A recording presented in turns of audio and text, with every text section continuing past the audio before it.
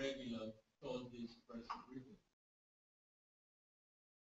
As you well know, every Thursday, the government has created this platform to bring some of its officials to brief the media, or to brief the Liberian people through using the media as the lens.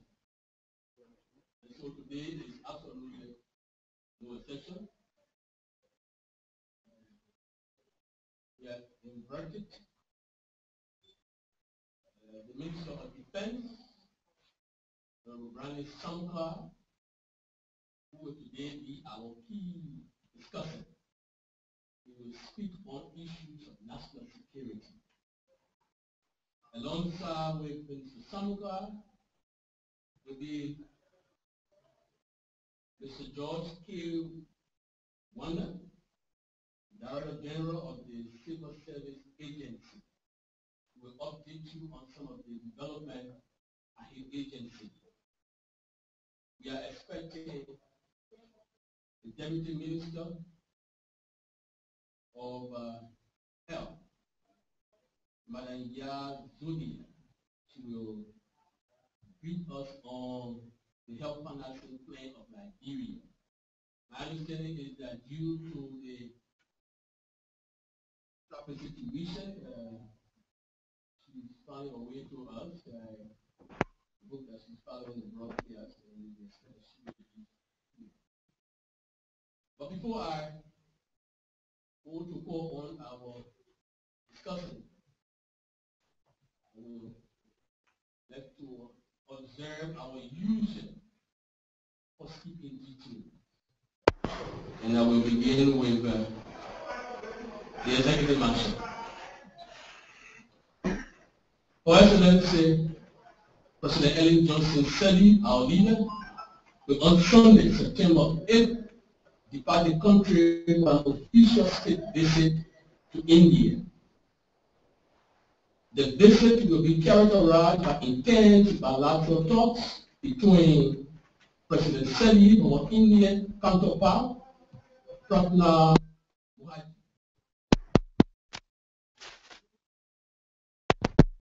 will be signed.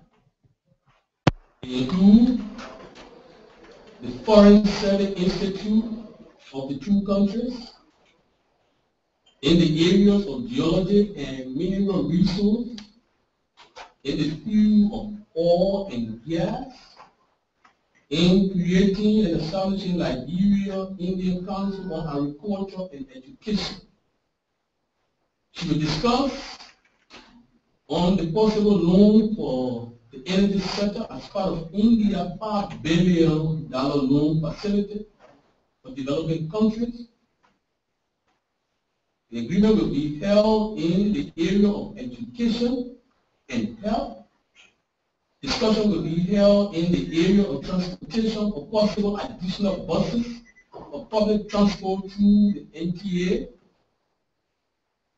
Our leader, President Sept, will address the business community, meet with the Indian Chambers of Commerce, and will encourage more Indian investors to come to Liberia. She will also visit Jindal. A visit to Jindal, let me say, will be clearly in the direction of power. And it will have absolutely nothing to do with Ulubisi. During our leader visit, she will also receive the Indira Gandhi Prize for Peace, Disarmament, and Development. As you all know, the National Legislature, in the supreme interest of the state, requested a 2-week extension of their official break. Our leader, President Sept, has signed the proclamation endorsing the 2-week extension of the legislature break. In line with the extension, the National Legislature has amended its own rules that require them to meet twice a week. Today, I will speak. The National Legislature is meeting daily. And they are, during this session, they are discussing the issues of the national budget. They are talking about reform of the electoral laws, dealing with the code of conduct, the decent welfare, among others. With these housekeeping, let me also just know this being circulated in the press, I just will read verbatim statement by the Liberian government on the reported use of chemical weapons in the Syrian crisis. The government of Liberia has reacted with consternation to the reported use of chemical weapons in the Syrian conflict. The use of chemical weapons in any conflict is prohibited under the Chemical Weapons Convention, and therefore its use by any party in any conflict is a complete violation of international law, which must be unequivocally condemned. The government of Liberia therefore supports the current mission of the United Nations team investigating the reported use of chemical weapons in the Syrian crisis. The culpable party or parties in the perpetration of this heinous crime against the Syrian people must not go with impunity. They must be held fully accountable by the international community. With these small housekeeping details, let me now take this down very quickly to invite our first discussant, Mr. John K. Werner, the Director General of the Civil Service Agency, who will just give us updates of some of the happenings at the agency. Following a presentation, if Zolia is not here yet, then we will have our key discussant who will discuss with you issues of critical and national security nature. Again, thank you.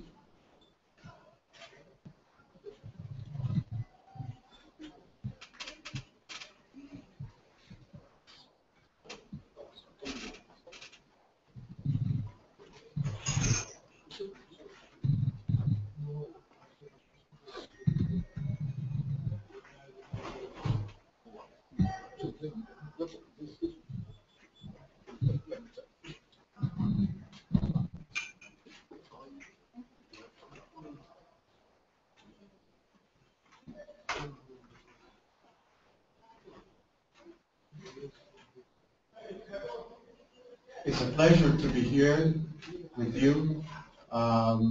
Thanks to the Ministry of Information for the invitation, and I recognize the presence of the media here.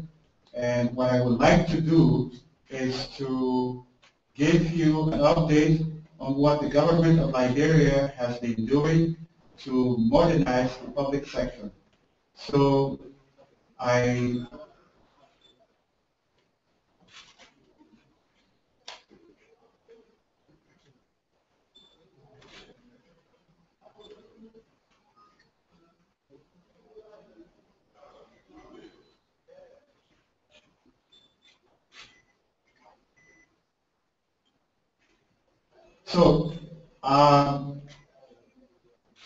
without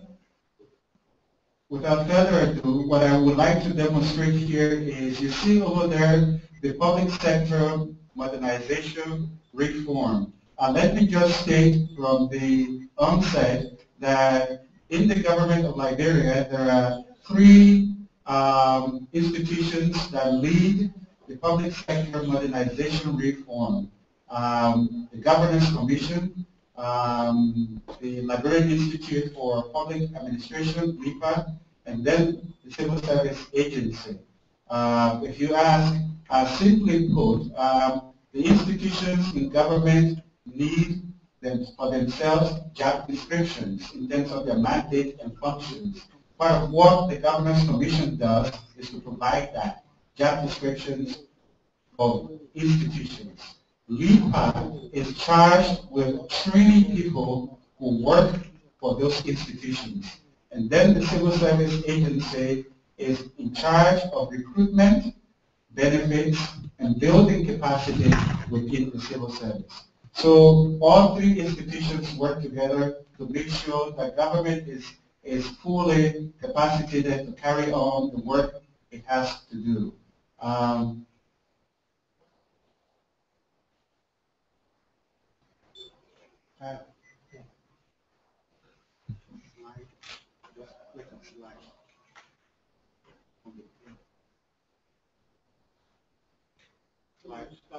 Slideshow.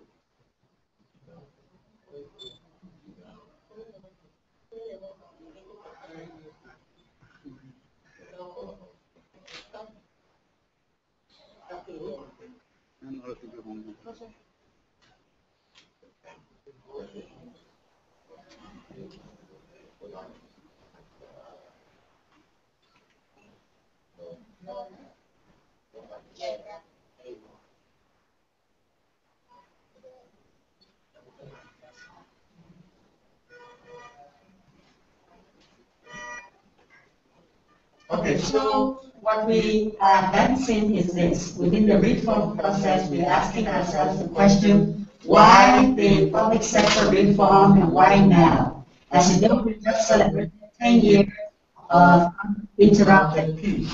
And we said government needs to reform the civil service to advance development and to sustain the peace. And in the course of this conversation, I will tell you why.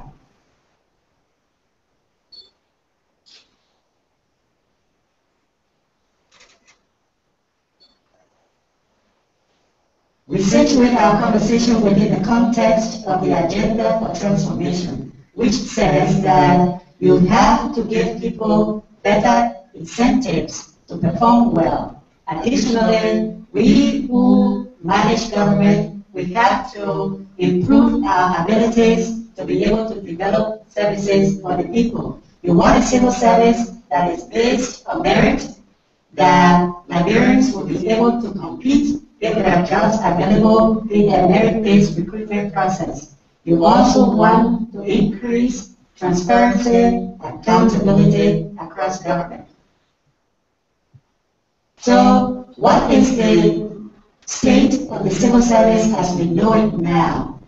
We've done many good things, and the civil service is stronger than it has ever been. At the same time, we are hurt deeply by low capacity and productivity. You can see that in any given ministry or agency, we have shortage of skills and talent, and people are not compensated enough to be well motivated to do the things they have to do. The records we get, the civil service agency receives from various ministries indicate that a lot of people don't go to work, and yet they line up every pay period to get paychecks. So as a result, you'll have a wage bill that is growing, eating into the national budget. This is not sustainable. And you also have an issue of people who cannot be accounted for on the wage bill. On the wage bill, we call those people ghost workers, and I like to call some of them ghost salaries. And then we have issues with people who are quote-unquote employed, but there are no jobs for them to do. They dress well, they go to work, but there's no work for them to do so. You have the issue of redundant workers. And then the way we compensate people owing to our history. 3 ways: the Liberian dollar, the special allowance, and the general allowance. It can be confusing to a lot of people, and to many in the civil service or public service. The way we compensate people is unjust, it is unfair, it's causing a lot of anger in people, so government has embarked on changing that.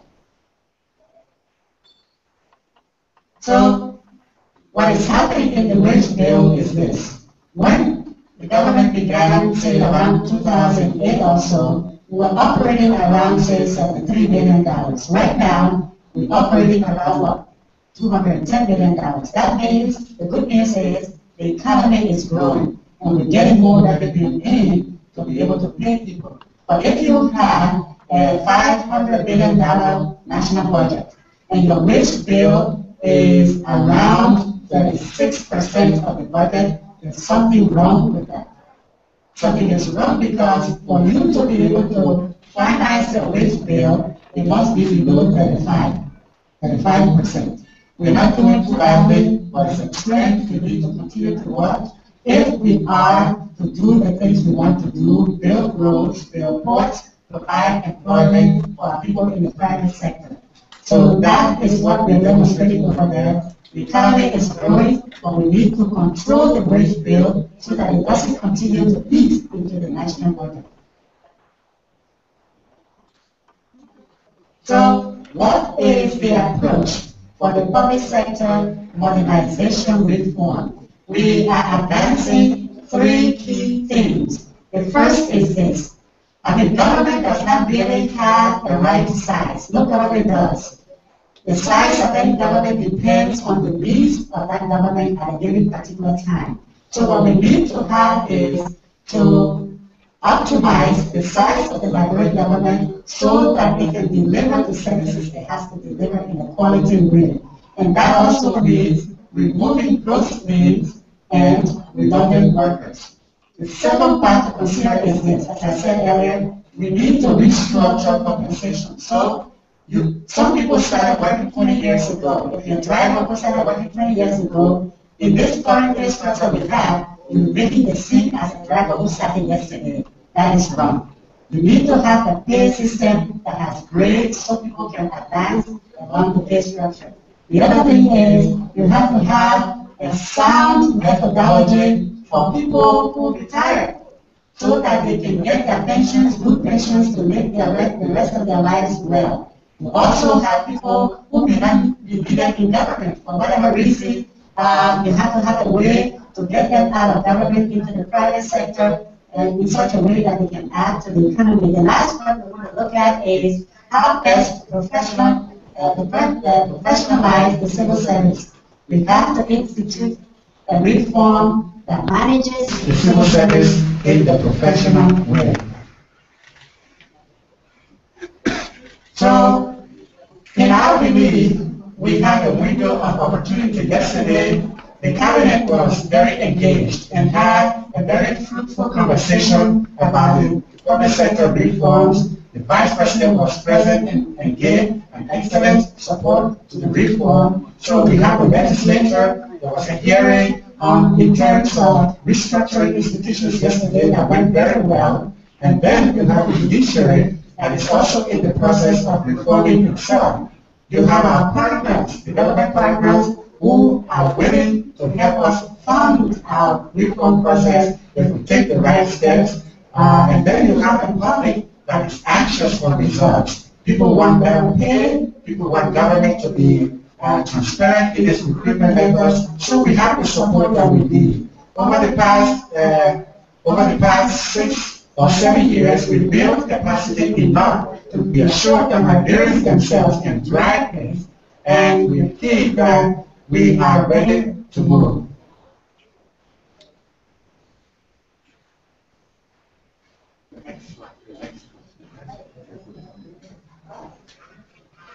So let me give you some milestones we have reached as a government.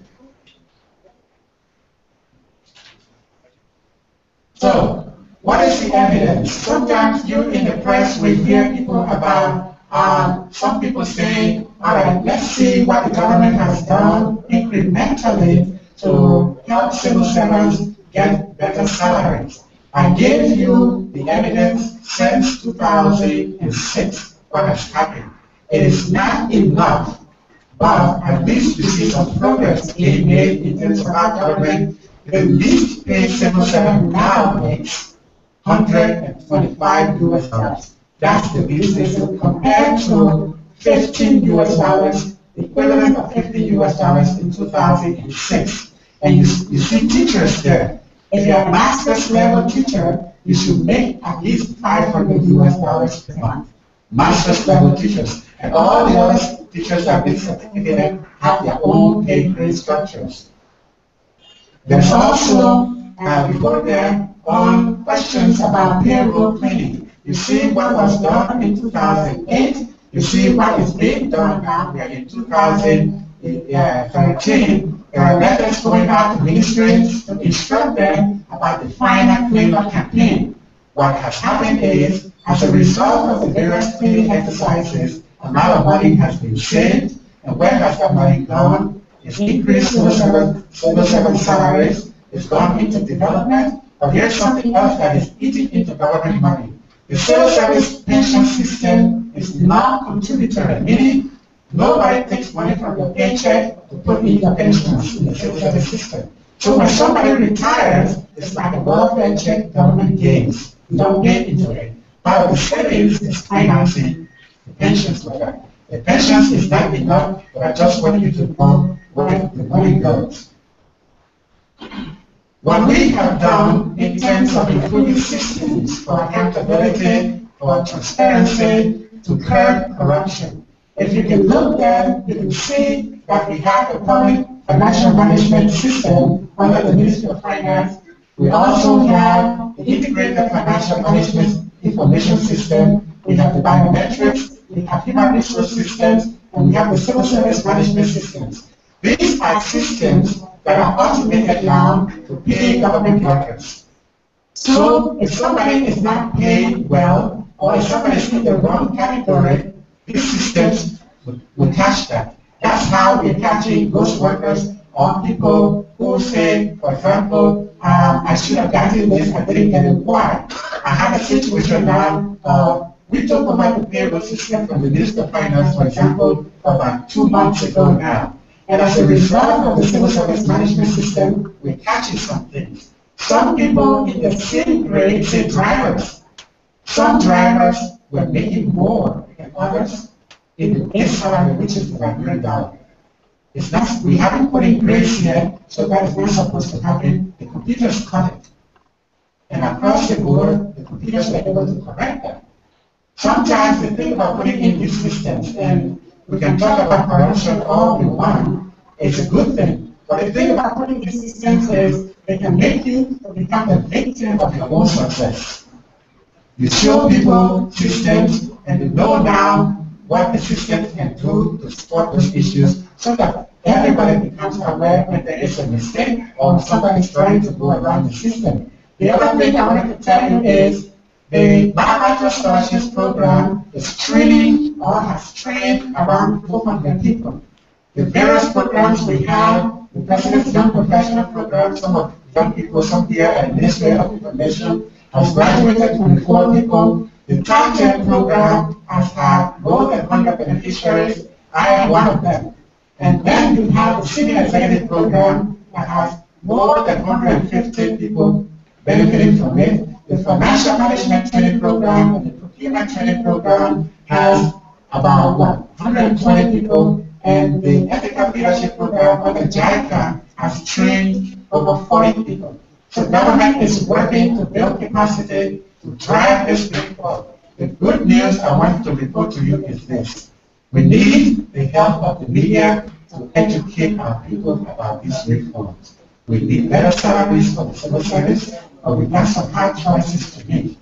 You cannot hate corruption and at the same time support somebody who is not working in government getting a huge salary. You just dress well and go to work or do nothing for government. We have to support these people and get them out so that those who work can get better pay. Thank you.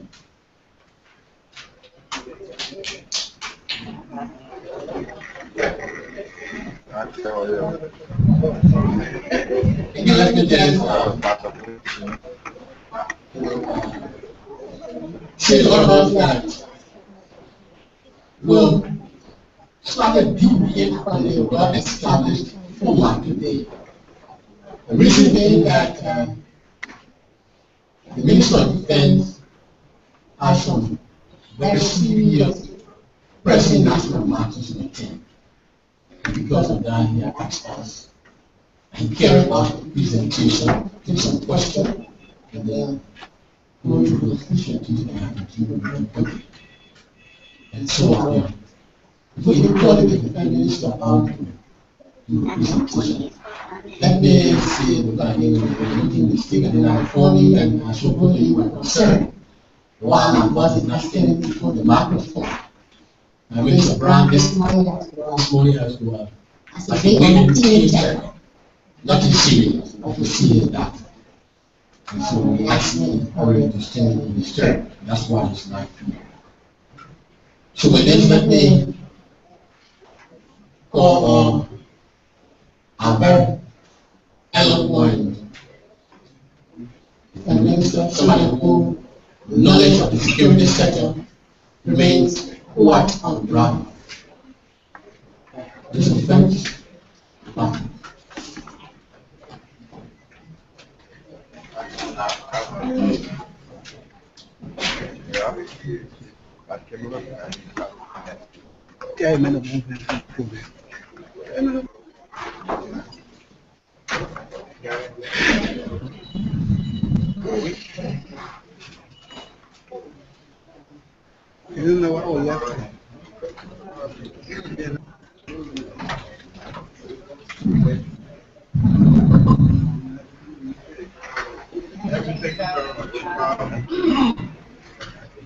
Let me on the onset say how pleased it is invited to provide some briefing on two critical issues within the research and physical enhancement law.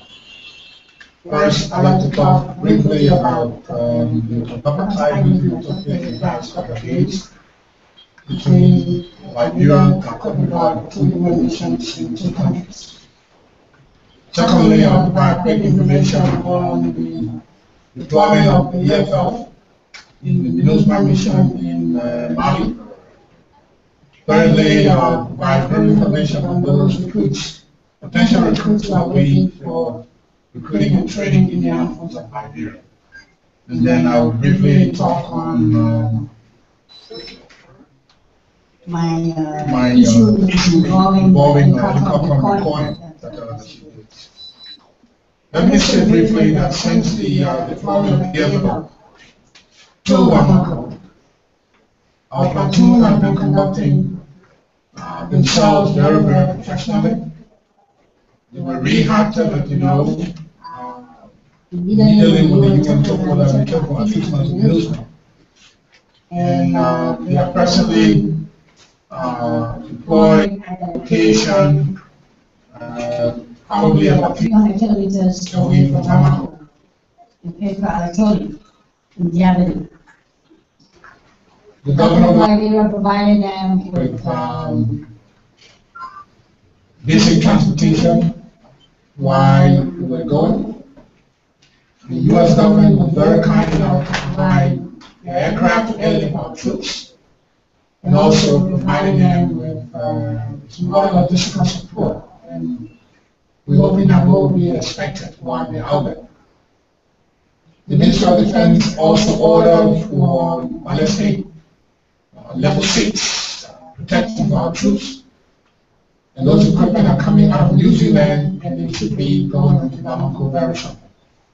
Those will enhance the physical protection of our soldiers and officers and HQ in the event of any lethal engagement. Just a couple of days ago, given the kind of work that the AFL has been doing in Mali, and the confidence reports in them, the United Nations provided them with additional vehicles, 3 Toyota vehicles, for the AFL for their use in their mission area. We were embedded with the Nigerian battalion that I'm sure all of you are now aware have been withdrawn for obvious reasons. In the next coming days, a company-sized troops from Togo, 165 troops from Togo will be joining our Liberian AFL personnel that are out there in October. That will beef up the ongoing operations. Just a couple of days ago, 2 days ago, 3 days ago, as a matter of fact, the AFL out there in Bamako was tasked with the duty of protecting some human rights personnel who are come out there, human rights lawyers who are come out there in Mali, and we provide for protection for them in such a very dangerous environment. I can tell you the mission was successful. The government of Liberia continued to provide for the feeding and support of our troops, and that feeding and support is simply complementing what the United Nations mission is already deploying 4 AFL troops and other troops that are deployed in the MINUSMA mission area. The beginning of this month or today, to be exact, making about 76 days in the deployment of our AFL troops. And I can tell you since the deployment, there has been no incident in their operations. They have conducted themselves with utmost discipline, professionalism, and they continue to raise the Liberian flag with pride and dignity. We continue to trust and believe in their abilities, and so we want to thank the Nigerians who provided the needed support for our troops when they were usually embedded with the Nigerian contingent. As I speak to you, we have personnel leaving from Liberia. In the next day or two, I'll be sending 2 personnel out to Mali to take additional supplies for our troops that are also there. And for those that are wondering whether we have been given any financial support, I can tell you we have not received any financial support thus far by the UN in that mission area. Having said that, the UN is going through its normal process of deployment, and definitely that administrative aspect will be definitely dealt with in due course. In the meantime, the Minister of National Defense on a monthly basis has been and is providing financial support through funding provided for by the Commander-in-Chief, and we have been able to send those to our troops. And that does not affect whatever benefits or whatever salary or whatever payment the UN is going to provide for our troops while they are deployed. Although initially we have talked about a 3 to 6 month deployment, but according to the United Nations rules, the initial deployment period is of 1 year. So they are expected to remain out there for 1 year. And hopefully we will have a rotation sometime in the middle part of next year.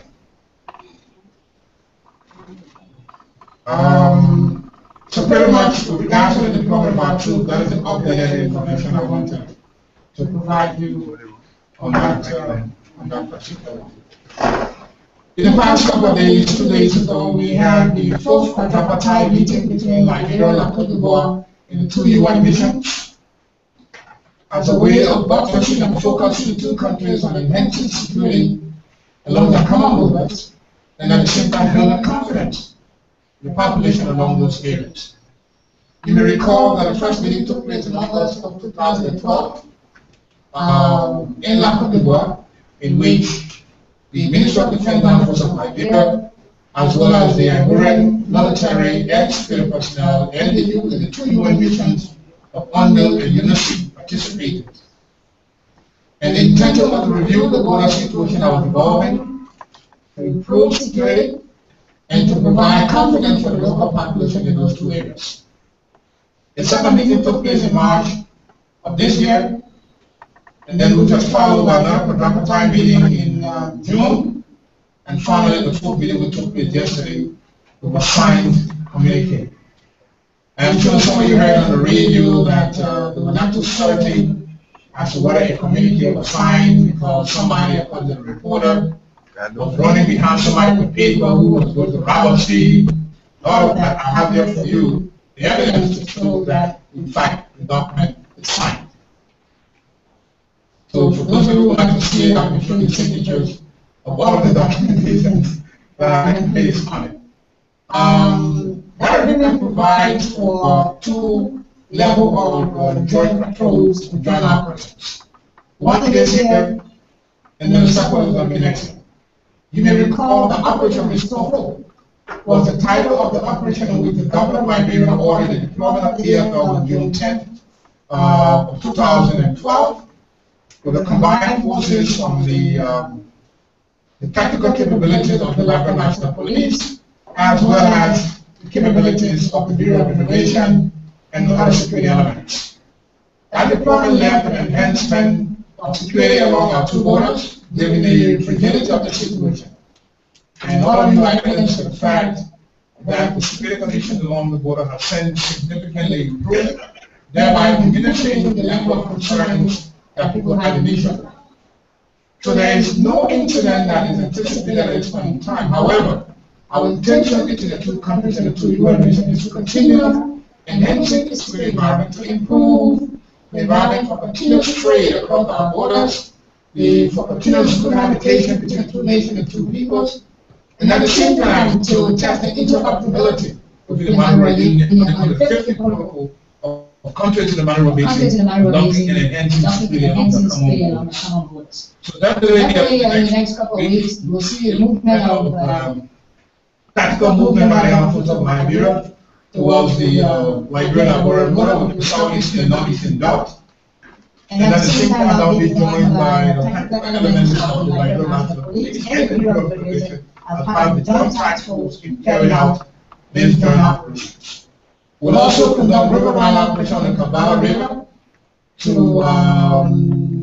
to beef up security along the river and at the same time improve the coordination of operations between two countries on the Kabbalah River. The two ministries of defense at the same time in Cote d'Ivoire and Liberia continue to maintain and enhance relationship in a way that it helps to reduce any level of suspicion, so we have a common hotline in which we speak about each other on a very regular basis. And hopefully the continuation of this quadripartite meeting will continue to further that as the UN gets into this transition process. Quickly, let me just say briefly on the transition process that is ongoing. That project is ongoing. The first phase of the transition has pretty much concluded successfully. With the United Nations training over to the government of Liberia, various tasks that they've been performing, and various facilities that they've conducted themselves, in the Western sector in Cape Mount, all the way towards Lofa County and other areas in the southeast, including the river setting in Ghana and whatever. So you continue to see a reconsolidation of the UN forces, and at the same time, the government of Liberia taking over those responsibilities ascribed to them in the transition process. The second phase of the transition process is beginning, in which the notification is being done to the government by the UN on a 90-day basis, 60-day basis, or 120-day basis, so that the government can get prepared to assume those responsibilities. And based upon our own assessment, since the transition of the UN and those facilities, the security condition has not, and I repeat, has not deteriorated. As a matter of fact, it even been stable. So we are very confident that this continuation of capacity building in our military and our various security sectors, including police and immigration and other security services, will buttress our own efforts to take care of our own security as the transition process continues. This process continued most likely to indicate up to about 2015-2016. But there's a continuous pressure of the United Nations. There's a continuous beef up of the former police leader by the UN who bring their appreciation back. We'd like to express our thanks. All of these things cause have financial implications, and these are being worked out to the normal budgetary process. It is hopeful that our citizens will begin to see how, over the years, over a 7-year period, the government of Liberia has continued to build the capacities of both the police, immigration, security services, as well as the armed forces of Liberia.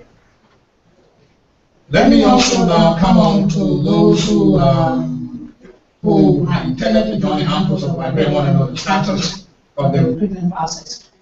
You may recall that over 4,000 plus Liberians across the country, in a very short notice, tried to compete for about 340 slots that we had. And out of the 4,000 persons that completed, less than 25% were able to meet the initial vetting process. That is about 900 or thereabout personnel successfully passed the first, second, and third phases.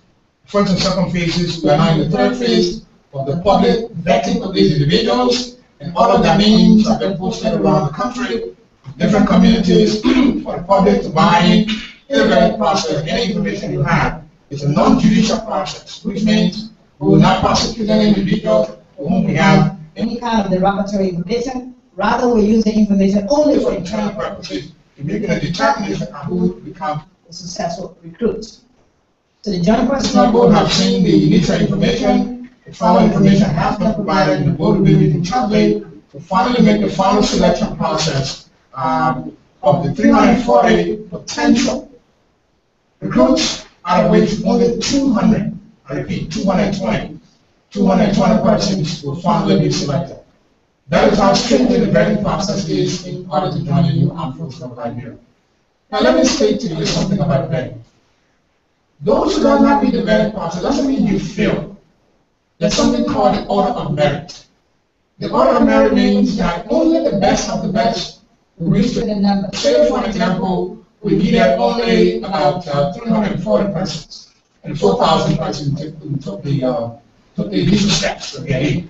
We go through a different kind of diagnostic process, be it physical examination, medical examination, diagnostic testing, interview process, the own physical ability. So all of these come to the elimination process so that we become more objective for us to determine. And then we'll come to the second phase of the vetting process. We then work on the order of merit list that lives the highest score, from the highest score to the lowest. If we were looking for the highest score had to be 95, for example. And then the first 100 made 95. We will take the first 100. And then the second 100 made 94. We'll take the second 100, we'll take the second 194. It doesn't mean that people who made 93, 92, 91 failed. It simply means that the vetting process is what I call the vetting list. So there is no human intervention in that process. It means the Minister of Defense cannot help you, the President of the Minister of Defense cannot help you, no politician can help you, nobody can help you to pass.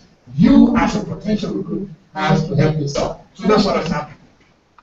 So it doesn't mean that people fail. It simply means on the order of merit, that's where the line has been drawn. And I think it's very important for me to share that information with you. And I also would like to make the following statement for the record. And what I choose to say now is actually on my own volition. It's what I believe in. I honestly believe what I'm about to say. And I think it's extremely important for everyone listening to understand that I have thought about what I've done. I have thought about everything that has happened, and I think it's very important that I reflect on it and take my own decision. The decision I have taken reflects clearly what I believe my upbringing has come up to be.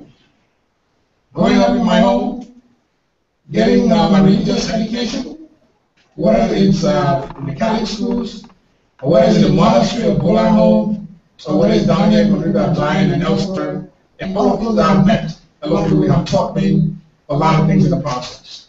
And as a normal human being, when I recognize that my own thought African person has come to the public domain, it is incumbent upon me to take on that responsibility. First, I want to tell you that I take full responsibility for what you heard, although it is greatly edited, but I choose not to go into that version. I take full responsibility for granting the kind of access that Ellen Corkrum had to me. I gave her the opportunity to do the recording that she did. I have many friends who come to visit. If we begin to apply stringent security measures for all of our friends, we're going to stretch such each and everyone, including journalists who come to visit. I think it will surpass our own intention of our openness and the kind of society that we have.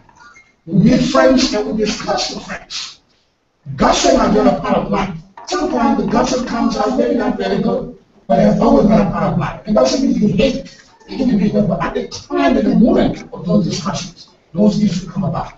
It's not an excuse I'm trying to find. I'm just trying to tell you, as a person, that if you believe that you are above the fray of gossiping, then I wish you well in everything that you choose to do.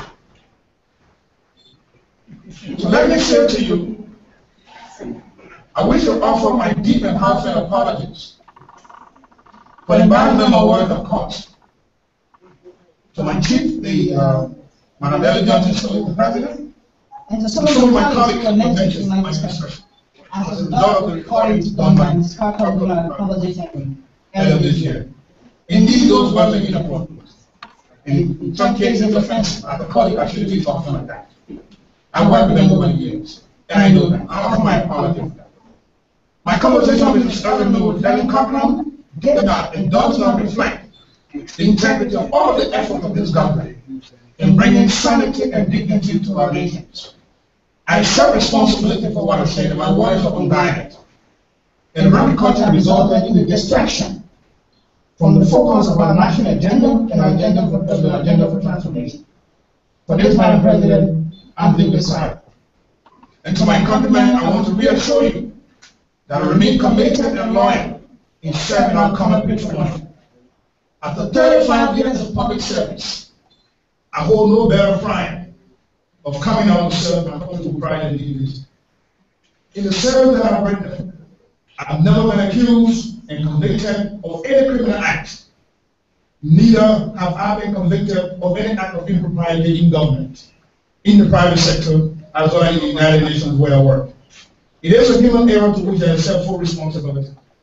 And I say to you, too, Madam President, that indeed I have come with a renewed vigor to continue to work, to remain loyal to our country, and working and moving forward with the development agenda, and at the same time continue to seek your wisdom and guidance in fostering our mutual trust and confidence that you always have in me.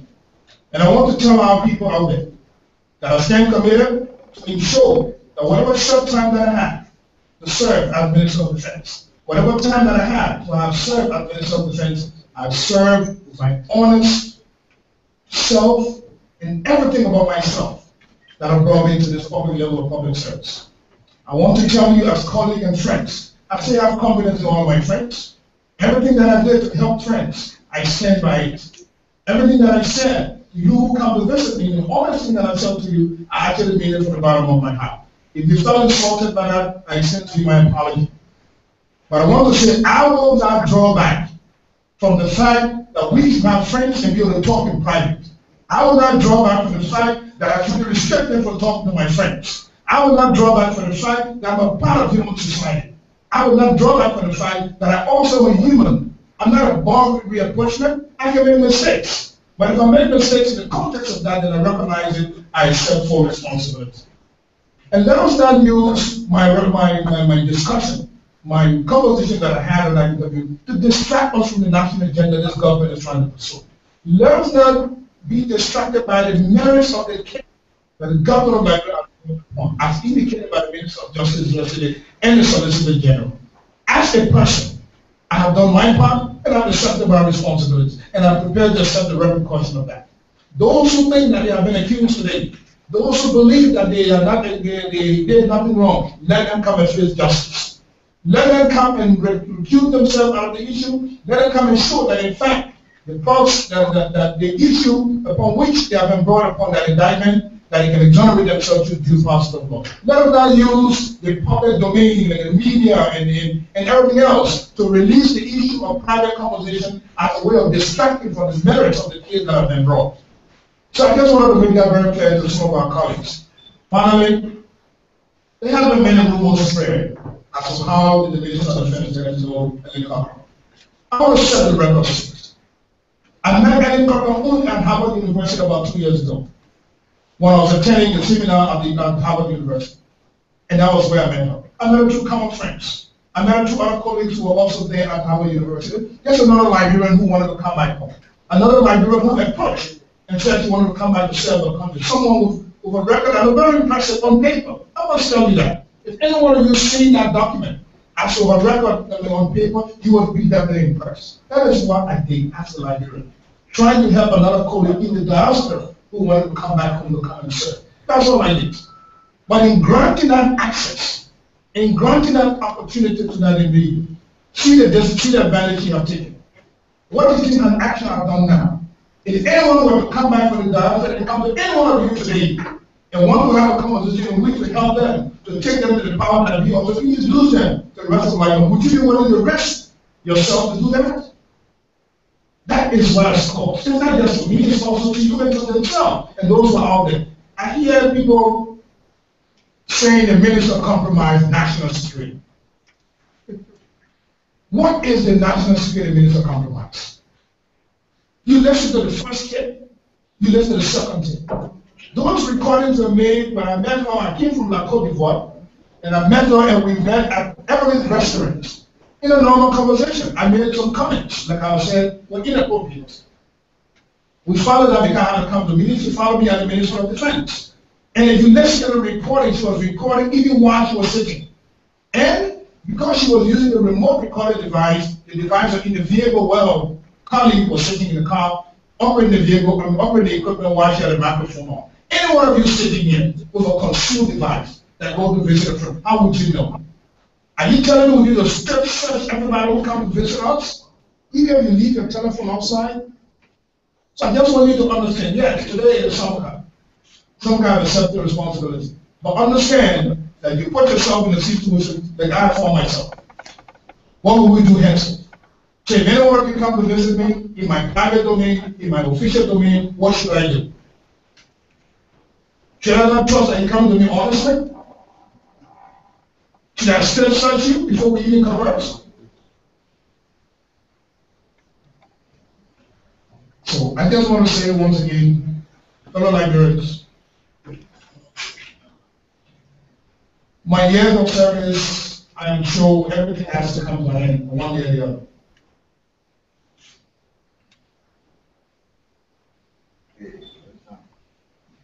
And I think after 35 years, it's getting very close. We will have to begin to think on how to prepare the next generation of people sooner than later to take over from some of us.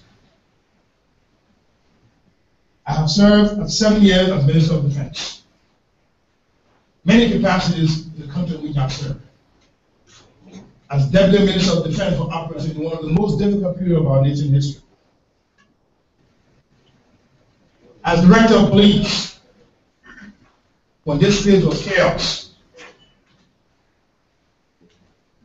As Deputy Minister of State for Presidential Affairs, in the midst of faction leaders, fleeing into exile, working for the United Nations, resigning and coming back home to work. I think I've done my part. Whatever the future holds, I will leave with dignity. Thank you.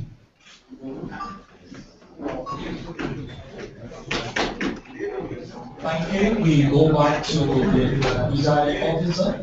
We will make a brief remarks and then we move on. I mean, there's absolutely no topic in the form, but sometimes when you get moved by the eloquence of the speaker, you can enjoy that liberty. As I indicated earlier, the minister has really asked that he has a very pressing engagement. And because of that, we will encourage you to direct your question to the minister. After he answers your question, we'll ask him to leave and then we'll continue with the conference. After the question from the minister, we will listen to Madam Zolia, the Deputy Minister of Health. But the minister has said in very clear and simple language that to err is human, to forgive is divine. He asks all of us to join him. And I want to know and want to see who will impute the justice in this matter. Issues of talking things on the sidelines that are not officials, wrestling with all of us as human beings. We have made our case. And so we'll all go by the maxim established in the Bible.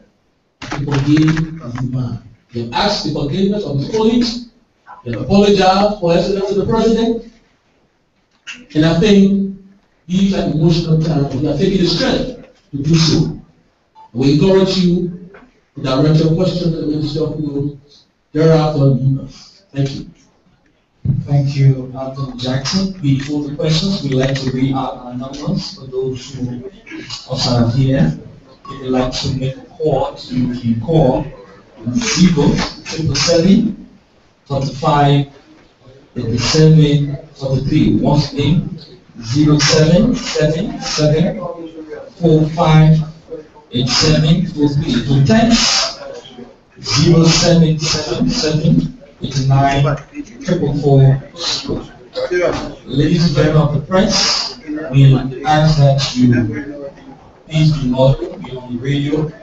This is not your official place. You come here, we give you instructions, and you abide by our instructions. We ask you to call your name. You ask one question state the institution you work with, and then ask the question. Thank you. So, Minister, my name is Zolia, and I write for a newspaper. You earlier said that you meant everything you said, and what was captured on the tape. At the same time, apologizing for those things that you meant and you said about your colleagues and the president. How do you compromise your apology and then your statement that you meant everything you said? Thank you. The Minister will to the question. We'll take 2 additional questions and then you respond. Good morning, my name is Trojan Jasmine from Quadripartite. Mr. Minister, in the recording with Corkrum, I'm sure you did because she was your friend and all of that. I don't know whether you're still friends. But tell us, how far or what are your intentions? Because according to the Justice Minister yesterday, it is that the individual possibility to carry that case further, probably to court or what have you. What are your intentions? Are you intending to take Corkrum to court because she ordered to exonerate or something? I've heard attention from the indictment against her. She recorded you secretly. So are you going to take her to court? Thank you. Do we have the final question for this round? Welcome, Minister. I'm William Navarro of Congo Times. What was the first thing that went through your mind when you see a tip from your friend? Thank you. Mr. Samukai will respond and we get the final batch of questions and then respond. Thank you very much. Thank you. On your first question with regards to that I said I meant everything, it's an integrity issue. You don't make a statement and you come back and you start pretending that you didn't mean it. All right, that was with the context of the discussion. But I think let us refocus on what I said from the beginning. I said I've heard. I said I've accepted responsibility. I've apologized to my boss, I've apologized to my colleagues. I said let us see it as that.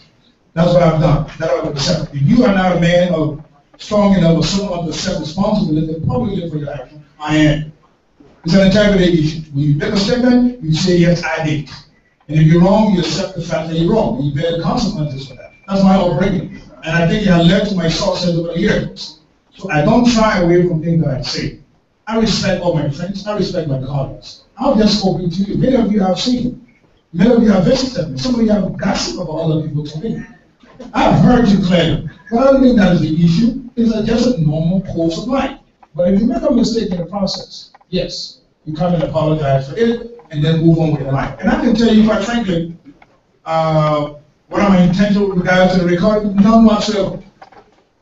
I've come out, I've said what I have to say, let them live with their conscience. There's the merit of a case, let them follow the case, the merit of the case, not my prerogative anymore. What is the first thing on my mind? Let us not try to fantasize this issue. Let us not do that. Let us not try to make the issue like a big reporting issue. That is not a big reporting issue. Let us not try to fantasize the issue as to how I felt. Whatever I told you, my stomach will upset. What does that mean? Or what if I tell you, say, what I've done in news, I felt like I should eat some more food. It doesn't help. Let us not fantasize it. There's a very serious issue here that we need to address ourselves. Stop selling the newspaper with my name headline and my picture and record it. Because some papers can sell. There are some very credible papers that are writing very decent issues. They're challenging issues, critical issues. So let's not fantasize the issues. Yes, I have accepted responsibility. I didn't take no control on the table. Nobody in our call discussing money. Yeah, nobody saw me discussing money issue. Nobody saw me discussing contracts. Nobody heard me trying to defraud the governor of Liberia. I just want to make those points. Thank you. Thank you very much. We did a final batch of questions. My name is Minister. I'm the other partner and I write for the analyst newspaper. As it relates to the attitude made against you on question of security, you have an experience of poisoning. Don't you think that there should be a boundary between your private life and the public function that you are secretly recorded and moving yourself? Thank you. Thank you. Do we have any other question? All right, please come forward. If you are back, you're going to ask this one. After this, we need to get another question. Good morning, Minister. I'm Kevin Demin and I report for Firebird. There were reports that the Deputy Chief of Staff appeared in front of the Senate for confirmation, and there are reports that he was put on hold, and I'm also hearing that he been commissioned in the AFL as Deputy Chief of Staff. You care to talk about that? Thank you. Listen forward. Thank you, Mr. Minister. My name is Justice Clark, and I'm from Alma Radio. Well, you said two things, that you accept rather, anything that the teacher might bring in regard to this assertion. Does that mean actually you're ready to resign anytime, or are you ready to relinquish the post for whoever? Thank you. In the final? Yeah. Okay, well, let's take the two of you and then we close them. Perhaps mine would be a follow-up to Justice. My name is Justice President from Sky TV and Sky FM. You refer to that conversation as an ordinary gossip, but that may have far-reaching effect, especially with your colleagues and your boss, to whom you have already apologized. But do you think you will still commend that trust and respect? Thank you. Thank you very much. My name is Martin Johnson. I report from Power TV. Mr. Minister, can you please clarify that you've tendered your resignation? Number two, were you fully aware that Madam Corkrum was an American citizen? If that is correct, don't you think that is a disservice to this country of bringing in American citizens in the world? Thank you. We close all the questions for your inside defense. We will take his, give you his response, and then we go back to the result of the thank you very much. Let me talk about security breach, boundary or personal and private. Show me where the security breach. I talked to somebody. Where the breach of security? Did I disclose national security information? Did I provide a disposition of our weapons? The disposition of our various scenarios and strategies and a range of options of responding to national security issues? Did I disclose that? I did not. I said it was a personal conversation. I accept responsibility for that. That's what I said. So, somebody asked a question, when are you going to resign? I've just spoken that I did. All of us are Liberians who understand English. Very clear. I spoke. You heard me. From the beginning to the end. If I was, I'm going to make a statement right now. Very clear cut, I was saying. Not only that, I am a Liberian with qualification. I'm not just somebody who don't have. Taxpayers send me to school. Taxpayers. My mother sent me to school. My father sent me to school. Sister Evelyn taught me. Sister Susan taught me. Teacher Clark taught me. Teacher Coleman taught me. I went on a reputable people.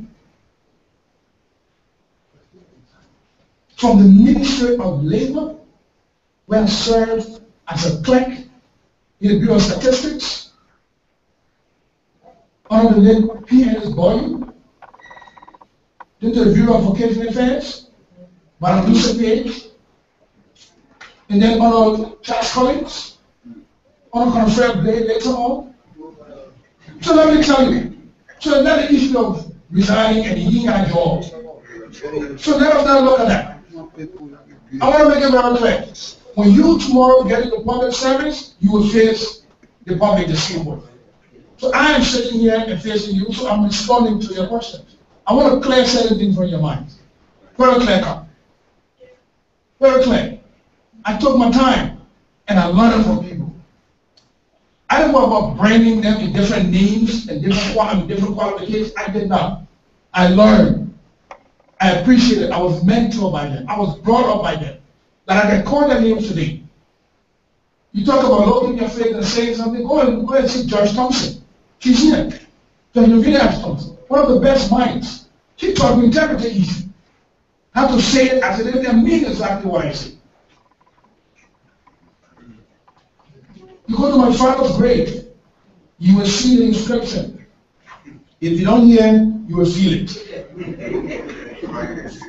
And our father taught us that. And for me, you can ask my colleagues. I accept no excuse whatsoever. I'd rather tell people accept responsibility. So the issue of resignation is not an issue. I don't think you should be worried about when I resign or don't resign. On the issue of about trust and respect, you heard me in my last statement in which I spoke to you as Liberian people, I spoke to your colleagues, I spoke to my colleagues, and I spoke to my boss. I crave their wisdom.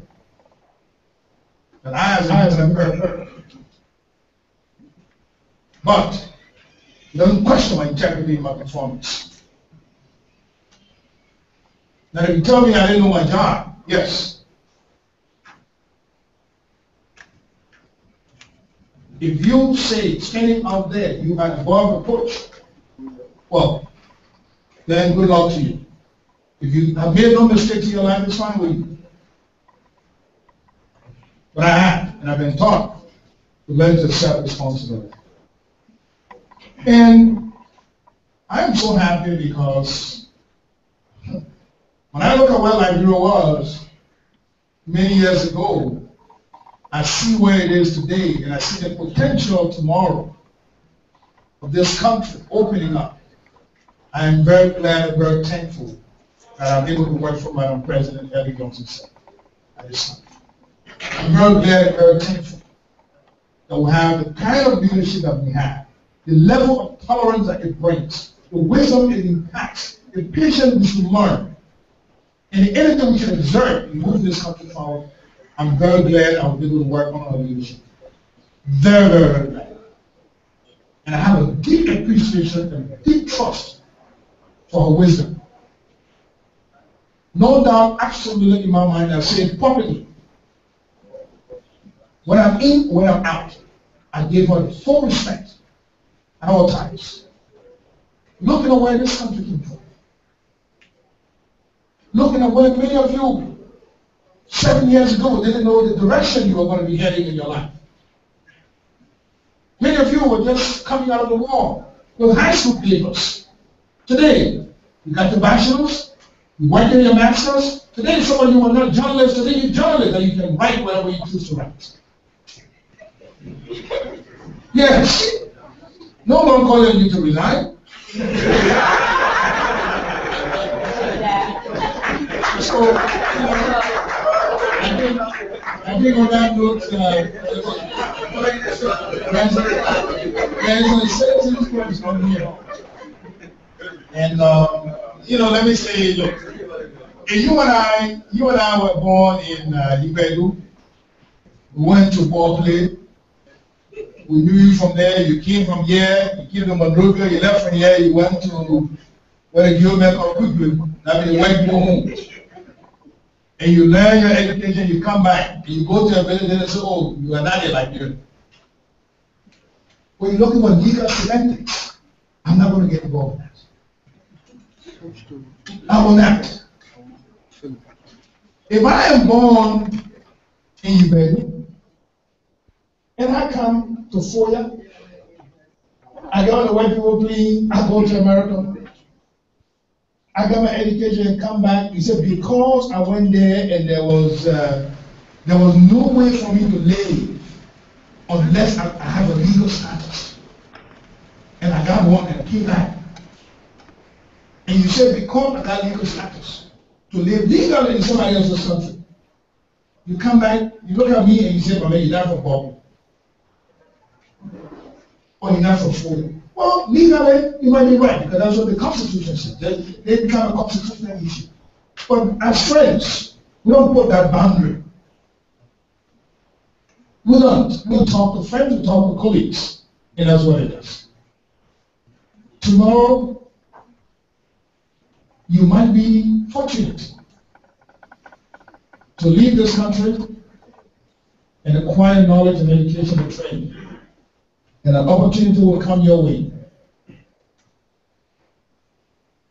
If it does come your way, make the best decision for yourself, for your children in the future, and your country in the future. That's what I can tell you with regards to that issue. As I close, let me thank the listening audience, thank my mother, who's very supportive of me. She came from Lima County, Liberia State, still with me throughout the process. I thank my wife, who is here, who have been very supportive in the very difficult times.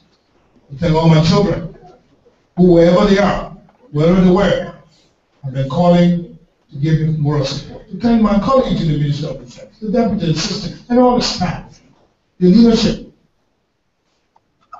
for believing in my integrity. And to thank my friends in the media.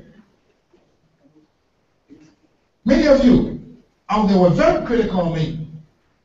I was not thankful you were because I'm your friend. That's why you're critical of me. For me to mind not to make that kind of mistake. And I appreciate that. I'm very thankful for that. And to thank all of those who made it possible for me to be able to stand and look you in the face and speak as I do. And to thank Madam President for understanding this matter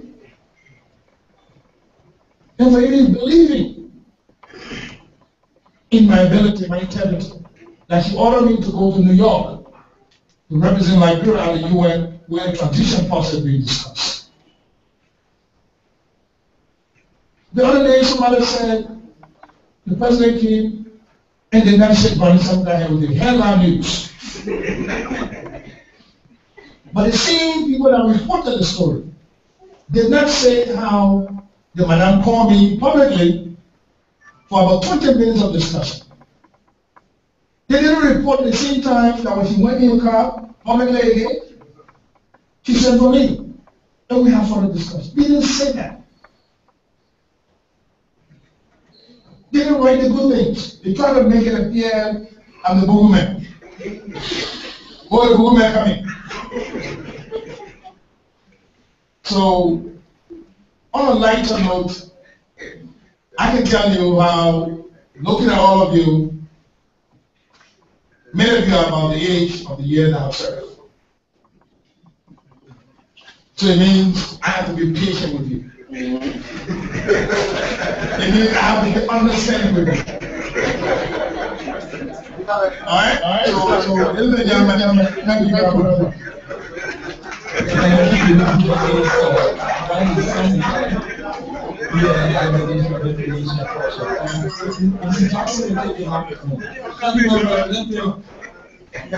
Encouragement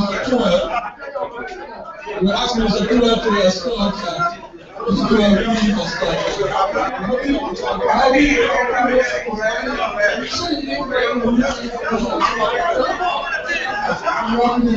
the conference is not yet over. The conference is not yet over. The conference is not yet over.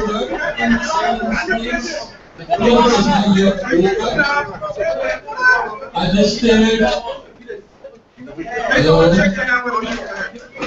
the president of my whole cabinet will give it to you. You don't have to cry for it.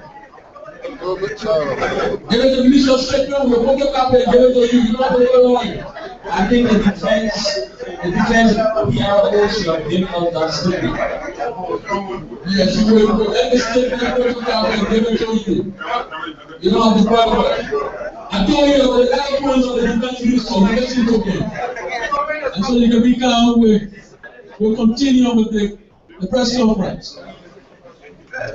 We'll continue with the press conference. There was a particular question that was asked, and my colleague Minister Westworth said this one is a cricket question. Whether or not the minister will still command the trust of his friends. The short answer is that the ball is in the court of his friends. When somebody heard and publicly show remorse, the onus is on you to forgive them and give them your trust. So you will not speak for their friends. Again, these are simple issues. If I want to go wrong with you and I come to you, I'm sorry. It's in your conscience to forgive me and give me back your trust. So, but if you clarity on the question, then respectfully invite to the podium for presentation the Deputy Minister of Health and the Ministry of Health, Madam Zolia, will do a presentation giving us the plan,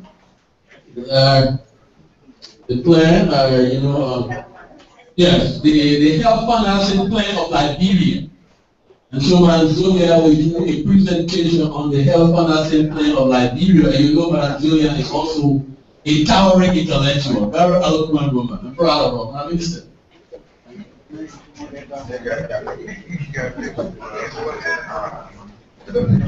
Okay, good afternoon, everyone. Thank you very much for this opportunity for us to be able to engage with people on some of the developments in the health sector. Today I will be doing a presentation on a proposed health financing mechanism for Liberia. Now, in 2011, we developed a health financing policy and plan. And in that policy and plan, we had a big vision for finding alternative means to finance healthcare in Liberia in a sustainable way, and in a way that will protect the citizens from spending very, very high out-of-pocket money on a healthcare needs. And so this presentation today is part of the efforts we have been making in the sector to be able to brainstorm on some of the alternative mechanisms that we as a country can explore in order to finance healthcare in Liberia. Next. The presentation is in the following order. We will first begin by telling the Liberian people what we've done with the funds or the resources we have been given in the sector, what are some of the accomplishments, and then we will look at the global current investment in health and narrow in on Liberia specific situation. And then we will also begin a preliminary discussion on the need for universal health coverage in the national health insurance scheme, and what are some of the in-country analysis we have done in furtherance of financing healthcare in Liberia and the way forward. In terms of accomplishments, when we took over some 6 years ago, we inherited a broken health system. Most of the facilities were not functioning. Access to healthcare at the time was around 41%. That is the number of persons that had access within 5 to 10 kilometers of a functional health facility. It was around 41%. Today, statistics that we have gathered from all of the countries and all of the facilities in Liberia has shown that access has increased as a result of our various construction and rehabilitation of health facilities. So the graph you see there is across the 15 counties of Liberia, what is the current status of access to health facility within 5 kilometers of the facility, or within 1 hour walk of the facility. So nationally, from 41%, we are now at 71% nationally. So it means that 71% of our population has access to a health facility within 5 kilometers radius or within 1 hour walk. Of course, there are disparities or differences when it comes to access within counties. As you can see there, for instance, Babolu County has the lowest access, and Montserrat County has the highest access. So in terms of allocating monies for facility construction, whenever we have money in the sector to construct facility, we go to this map, and each of the counties have their 10-year plan. They know where the needs are to construct facilities. So whenever we have monies to construct, we just go to the counties that have the least access to prioritize. Next. Now, when you're delivering service in the health sector, you look at the outcomes. There are a lot of inputs that go into the sector, but the ultimate you are achieving, you are aiming at is what is the outcome as a result of all of the resources that you're putting in, the drugs, the human resources, etc. So currently we have few outcome indicators that we want to point to.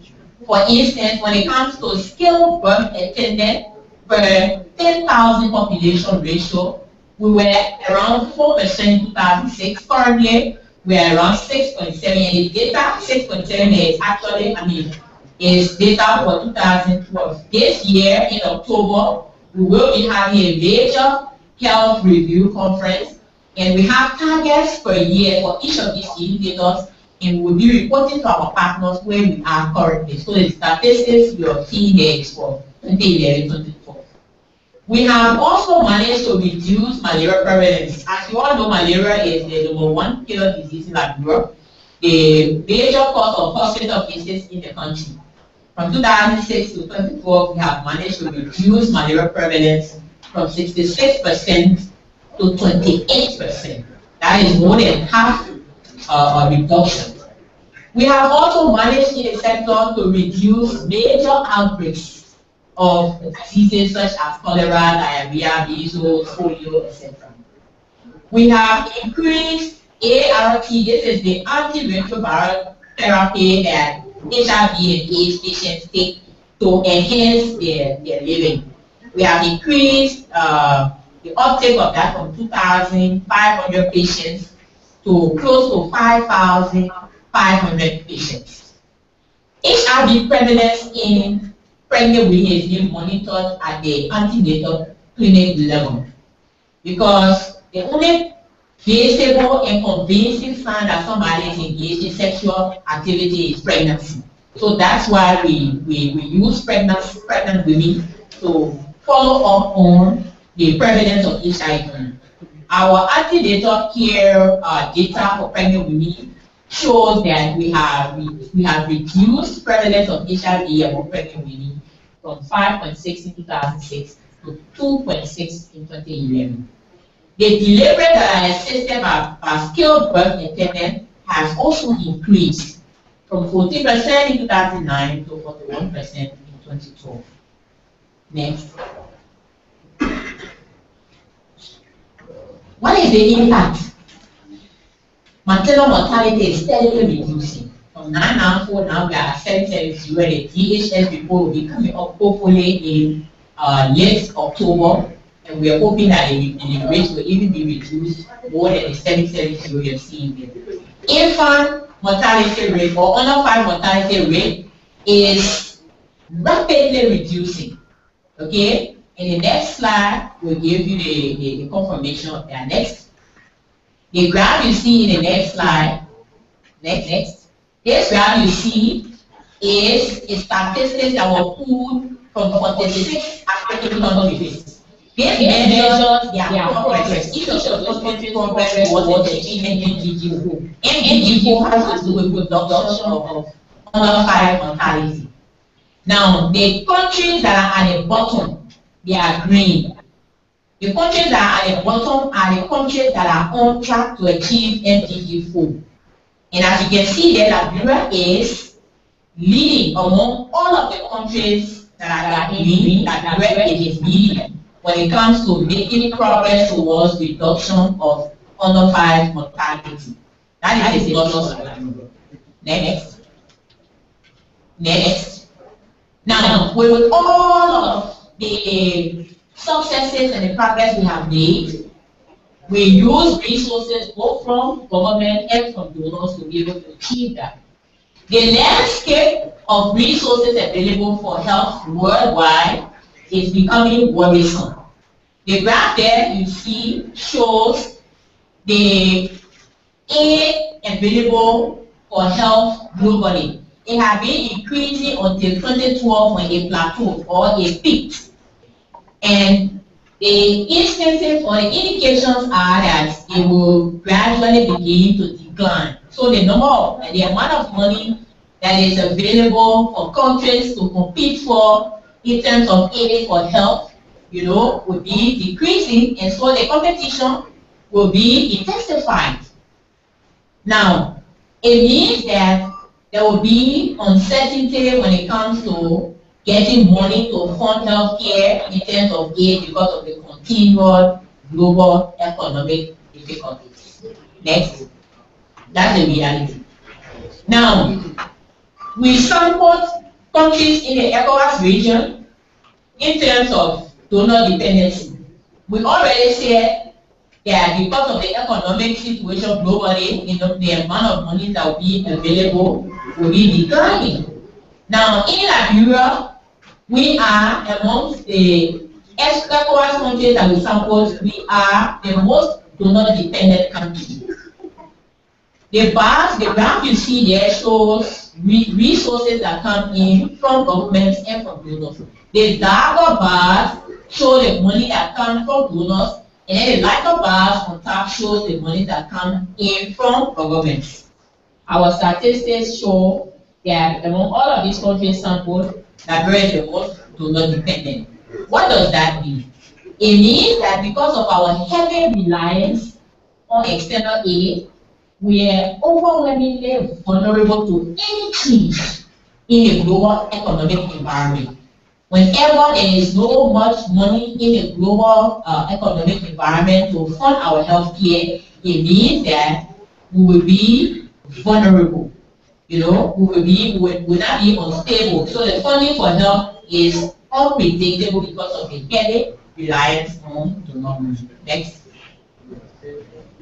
Now, despite the fact that we're heavily donor dependent, we still are spending less than most ECOWAS countries when it comes to per capita expenditure on health. Currently, we are spending $37 per person on health in Liberia.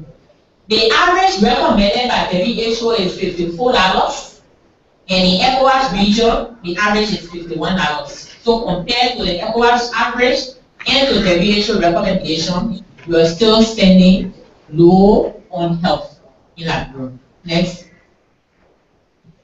Now, all of what I've just stated can be summarized as follows, and these are the issues that are critical when it comes to financing health in Liberia.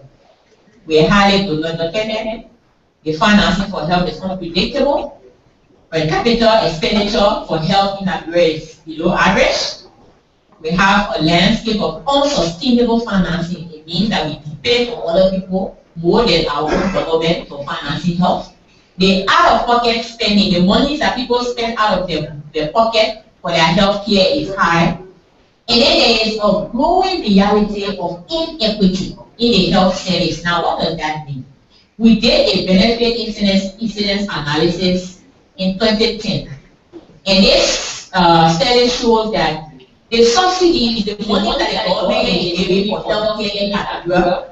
The people who benefit from that money most are the wealthy, because the hospitals, the health centers, they are located in urban areas where you have people who can afford to attend those services.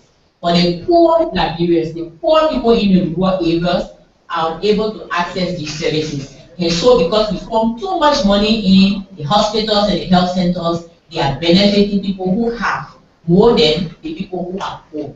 It means that we need to relook at our poor policy, because the poor people are tending not to benefit too much from the resources we are putting into the sector. We also, go back. We also see that there is a need to make efficient use of what we have currently, what we are receiving.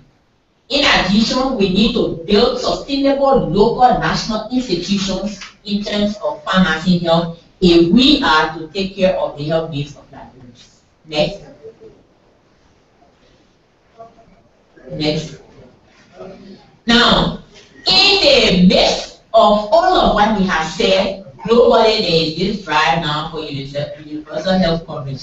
Now, universal health coverage is a human right. It is defined as equitable access to all essential health services for everyone at affordable prices. People do not need to pay exorbitant for their health care. The health care countries need to ensure that healthcare is affordable for their citizens. What are the benefits or what are the advantages of universal health coverage? It means that it will protect the population from catastrophic out-of-pocket payments. Because when you pay too much money on your healthcare, it will continue, especially when you are poor, you will continue to remain poor. It also has an advantage in that every Liberian will be entitled to the same access and the same level of care no matter where you are. Now, in order to do that, it will require money. And our preliminary in-country analysis show that we need to be spending like $61 per person if we are to get universal health care coverage for Liberians. Next. The president attended a meeting in May this year, the 63rd World Health Assembly, and she made this profound statement that people should not have to die simply because they are poor. She expressed her desire to find mechanisms that will allow Liberians to access health care that they need without having to pay upfront for it. She recognized that free health care is not free because someone must pay for it. Now, therefore, we believe in the sector that we need to find reliable and sustainable domestic sources of financing that we can use efficiently and equitably through a harmonized purchasing arrangement as has been called for by the National Health Plan. It is with this thinking in mind that the introduction of the health insurance system is being studied in the sector. Next. Now, as I have already said, it's $37 is already very low. $54 is the recommendation, and our in-country analysis of our health plan shows that we'll be needing around $61 per person. So it means that we need to begin to think about alternative means of increasing the domestic revenue for health. Next. Next. Now, when you spend more on health or when you increase per capita spending for health, there are reports or results or studies that show that there are benefits or there are direct correlation with improving the health outcomes.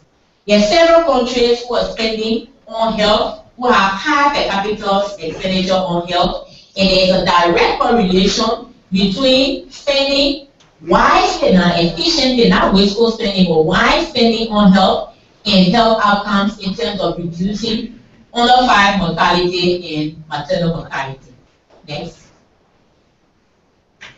Now, in country, there are several sources that we are exploring where we could generate revenue for universal health coverage. For instance, the corporate social responsibility, the tax from NGO, for social security, payment of premiums, by people who are employed, and even the non-poor in the informal sector.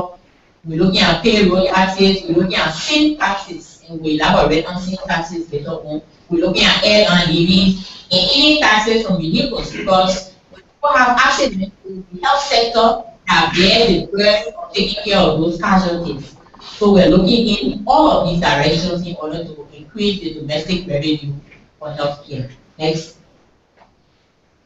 Now, like I said previously, we need to build sustainable institutions nationally that will be able to take care of the healthcare need. We are thinking of this scheme of national health insurance. There are several options for how the money should be pooled. We are proposing a single pool fund or a less fragmented system.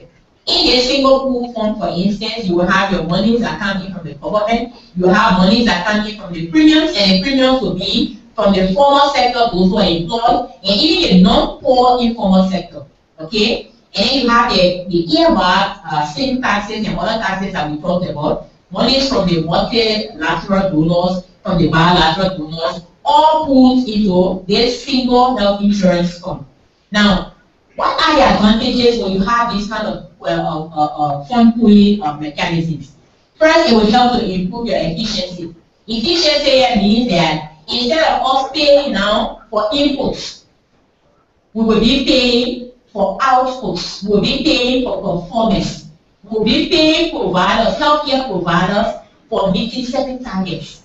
That will create competition so that people will begin to improve their performance because they want to get paid for that performance. It will help to improve the health system. It will help to ensure quality of care.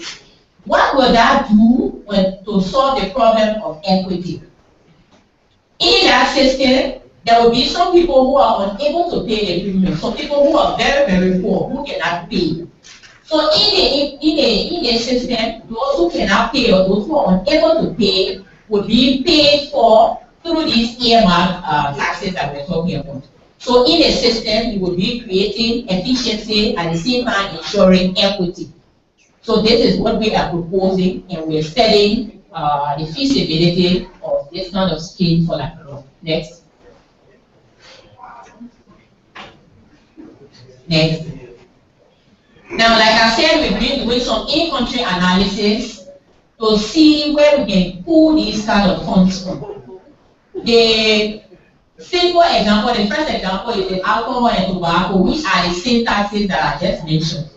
Now, you will agree with me that when it comes to bearing the burden of cost for diseases that come about as a result of consuming alcohol and tobacco, it is the health sector that bears the responsibility.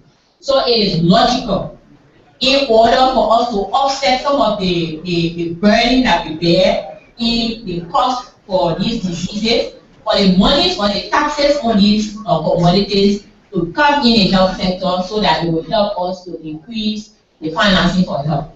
We did a preliminary cost analysis, and it shows that when we apply simple mathematics on the current tax, we'll be able to raise between 10 to 30 billion just from tobacco and alcohol taxes for the health sector. Next.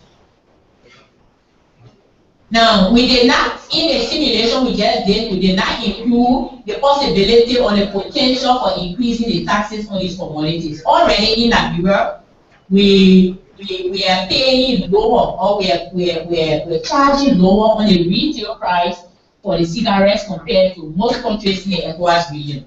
We also are charging lower when it compares to the tax globally. We are charging lower. So you already have a potential there to increase the retail price and the tax on these commodities to discourage their use and thereby maybe channel the funds to the health sector. Next. When it comes to airline leaving, we also did some simulation, and we know that we can raise between 5 billion to 10 billion just from airline tax alone. And there are countries in the sub-region that are implementing this. Mali, for example, Nigeria, for example, is implementing that. And UAE gets most of their funding from airline leaving. Next. In the interim, the health insurance scheme we're talking about is a long-term dream. It's a long-term scheme that needs proper planning. But in the interim, some of these taxes we're talking about, we could earmark them for specific diseases. And we know malaria, for instance, is the #1 killer disease in Liberia. And malaria funding alone, about 79% of that, the cost for malaria care is donor money. So in order for us to be able to offset some of those spending, we can target or we can earmark some of the tax money to certain commodities for malaria. Say maybe the rapid diagnostic testing kits that we use, the government can decide to use that tax money to be able to fund this other commodity. In that way, gradually you'll be moving towards sustainability instead of the over-reliance on promotion. Next.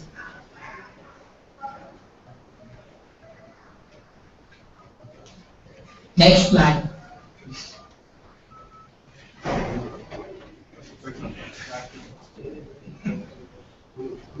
So what is the way forward? The presentation we just made is the starting point for national discussion. A lot needs to be done before the decision can be made. And above all, the financial issues need to be simulated from all the potential sources. So we just simulated on 2 potential sources. We have several sources that we need to simulate from and present a comprehensive picture of saying all of these potential sources. When we simulate from them, each are the amount of revenue that will be able to generate for the sector, and then we engage the relevant authorities, Ministry of Finance and other arrangements, legislature, to be able to ensure that the money that we're talking about can be targeted to the health sector. Of course, it will require a lot of peanut engaging with awareness, involving civil society, involving the population, to engage in this national dialogue, because the issue of the health coverage, the issue of protecting people when they are sick is very, very key. It is a human rights issue, and we need to look at it as a nation moving forward. Last slide. So these are the steps that we will go through. We did a presentation at Cabinet, and we are presenting today to the Liberian people to engage in the discussion. We will be working in-house, like I said, to do all of the calculations, all of the analysis that are necessary, draft all of the bills that are necessary, submit to legislature, and once it has been approved, then we are hoping that effective fiscal year 2014-2015, we can begin actual implementation of even the immediate phase I talked about, earmarking practices, etc. So this is open for discussion, and I mean, it is the ministry's thinking, and we take responsibility for ensuring that we plan for health financing in Liberia. We know that the landscape does not look good, and so because of that, we as planners have begun, our own discussions in-house to see how best we can find alternative, sustainable financing for healthcare in Liberia. So the discussion is now open. I mean, whatever contributions you have to make, whatever the thinking is like in the public, we really want to engage the public because we want to move forward with this initiative. Thank you very much. Thank you. This is Zolia, Deputy of Planning, Research and Development, and Social Work. Then we go back to the presiding officer, and then we pick up from there. Again, we want to thank Madam Zolia. At this stage, we will allow Madam Zolia to catch a break and to take a glass of water. So at this stage, we will now ask the Director of Public Affairs and Infantry to moderate this session. The line of question will be directed to the Director General of the Civil Service Agency, Mr. George.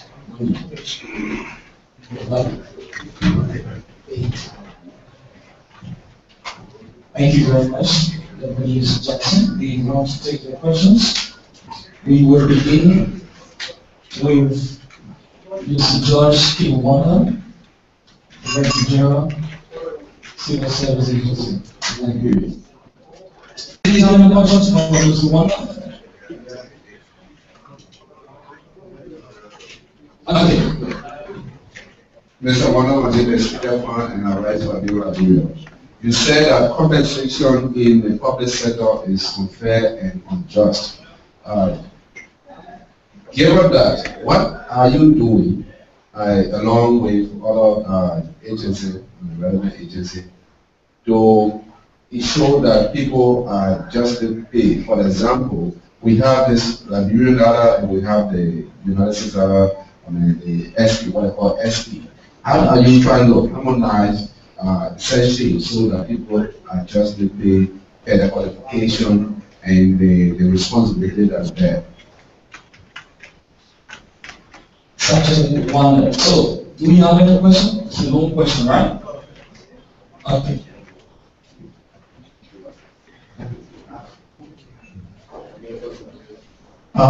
Peter, thank you for the question in the first place.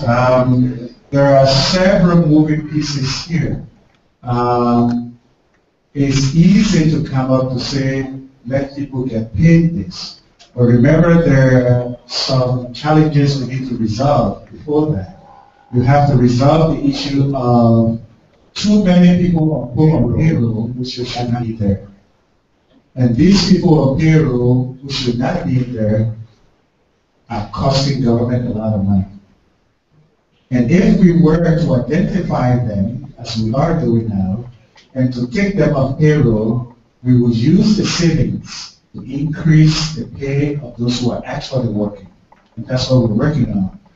As a country, we have a tradition with the US dollar.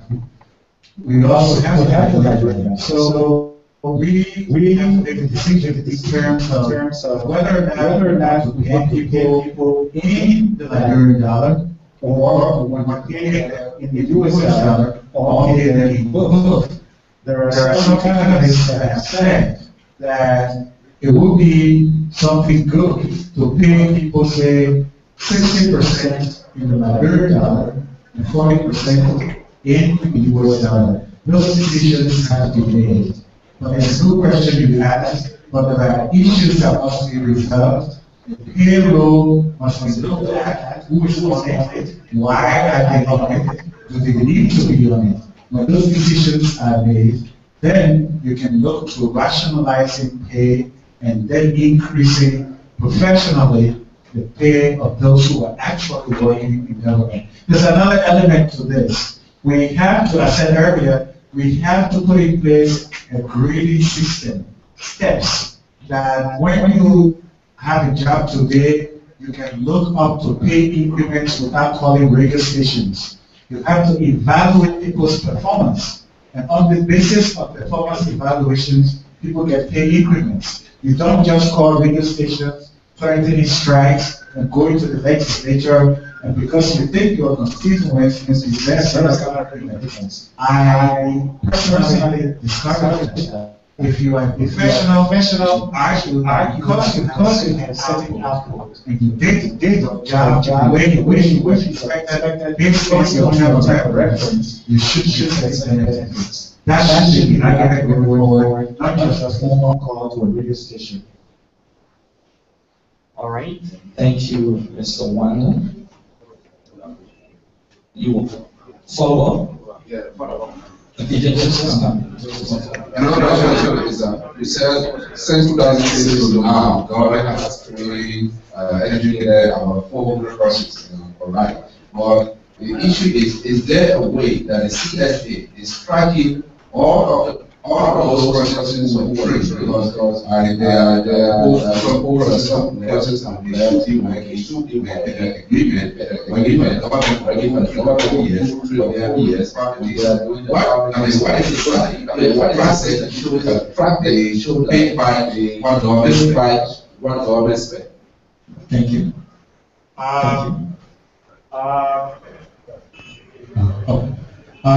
That's a good question, Peter.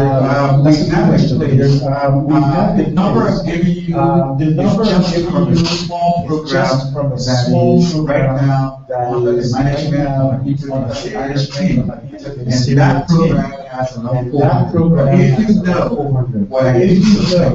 know what I do suspect is that since 2006, many civic government ministries giving scholarships. So the number is far more than this program is talking about just this program is talking about just about we should start tracking since 2010 since 2010 cabinet endorsed so under that policy they have a record those who benefit from this have a record of where they are in government, and when they come back they must serve the government for at least 2 years before they can benefit from any other scholarship.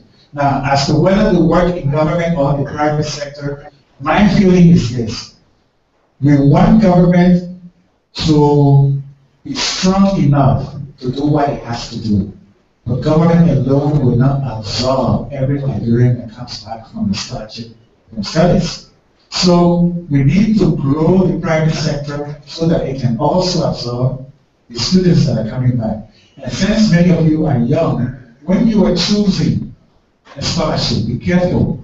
Analyze the private sector in terms of what it needs, so that when you come back, you can more easily find a job with somebody, for example, who may be continuing to get a scholarship that is the same liberal arts that we offer in Liberia.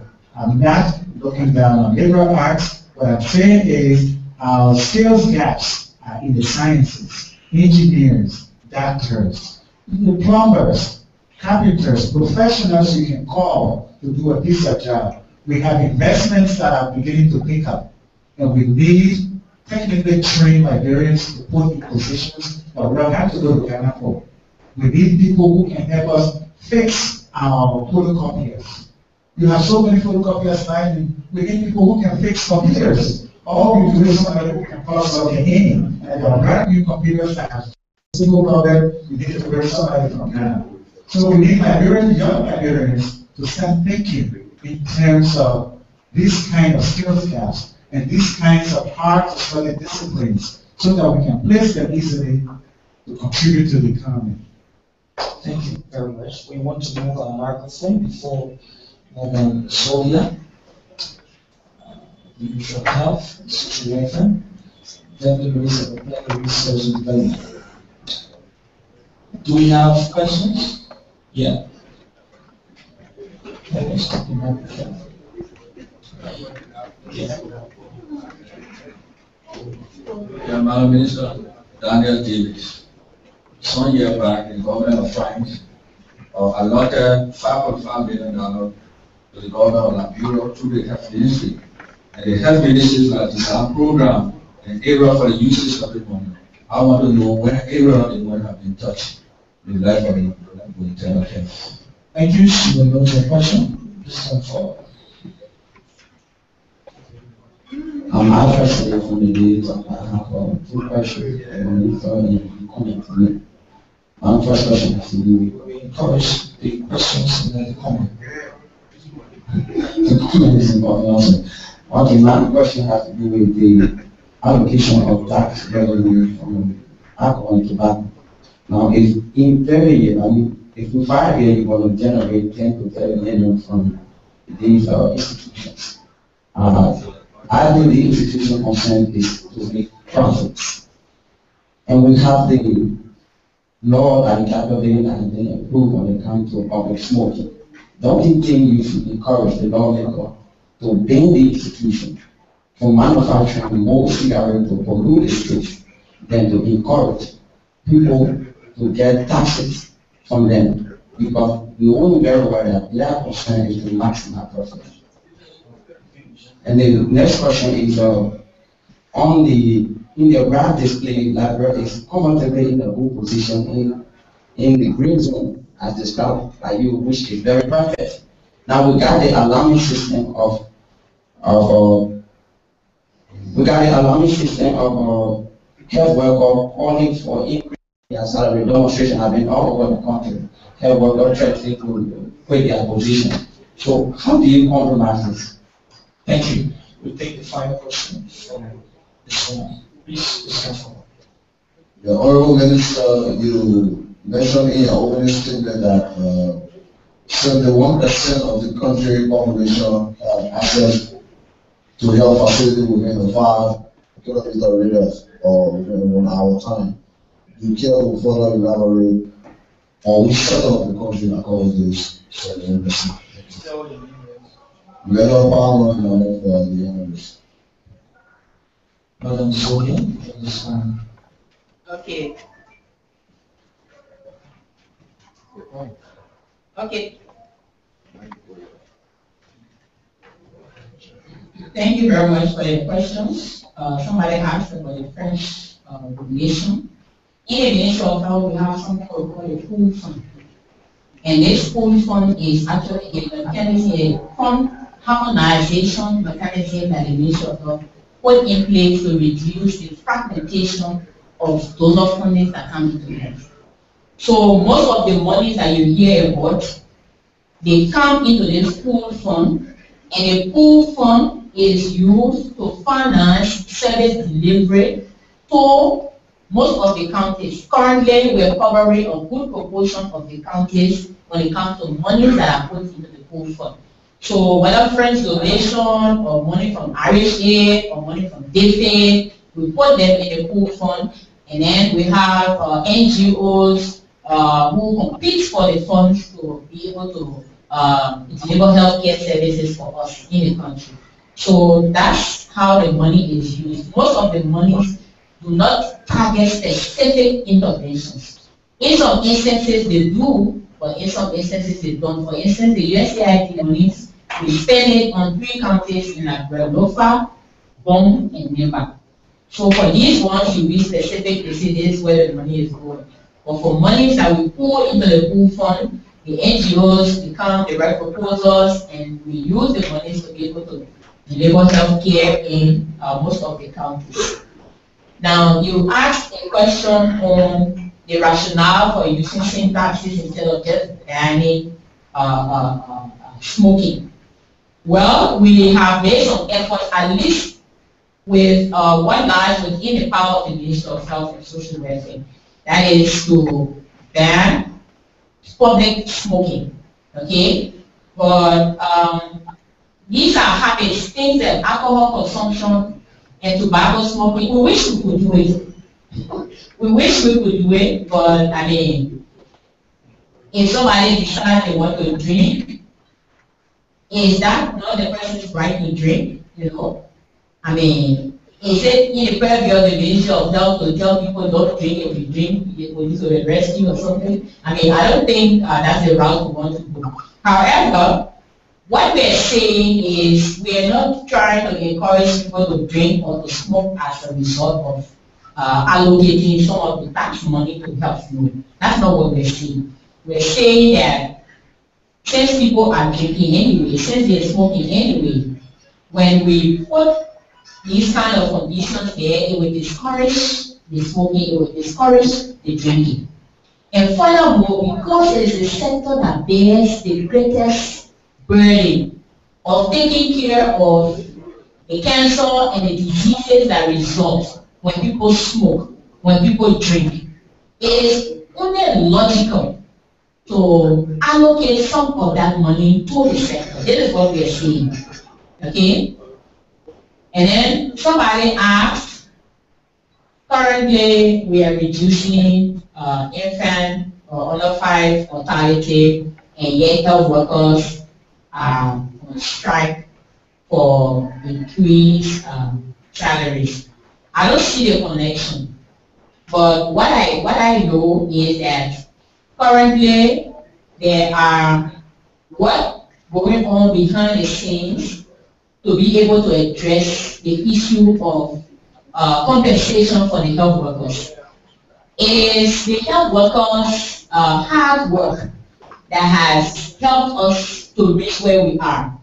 We want to sustain those gains. We want them to continue to perform. We want them to continue to render the services they are rendering, and we want them to do it under good environment, you know, and we want them to get the necessary incentives, you know, to be able to perform, to motivate them to perform. And I think there's a committee that was set up to work on all of the issues that the health workers have.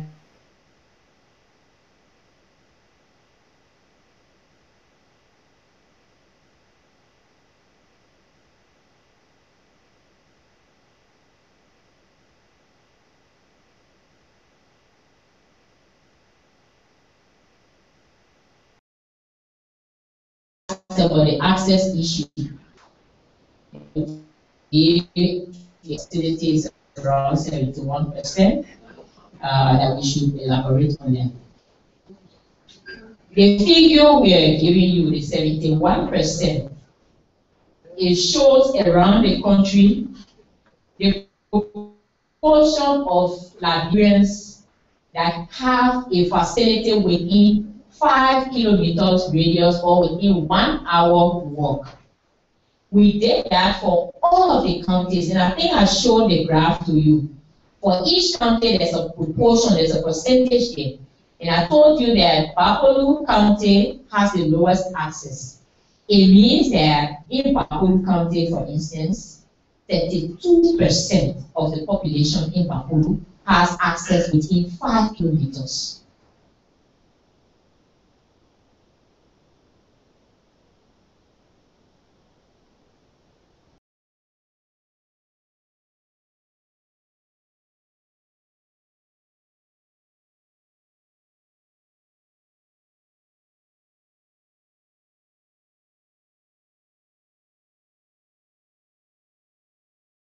analytical tool for geographical access to be able to determine that video. Thank you. Thank you. We conclude on the last batch. After the follow-up question, follow-up from okay. No, we've ended with question for this comes for Madam Zolia. It doesn't follow up. I guess there have been a bit of some prior to the law of smoking. In countries where there are laws of smoking, there are good foods, but for Liberia, the law was acted, but how did it come over? The law of having access to smoking areas. Zolia, I noticed that you pretty much had, but I would love for you to go right into the district.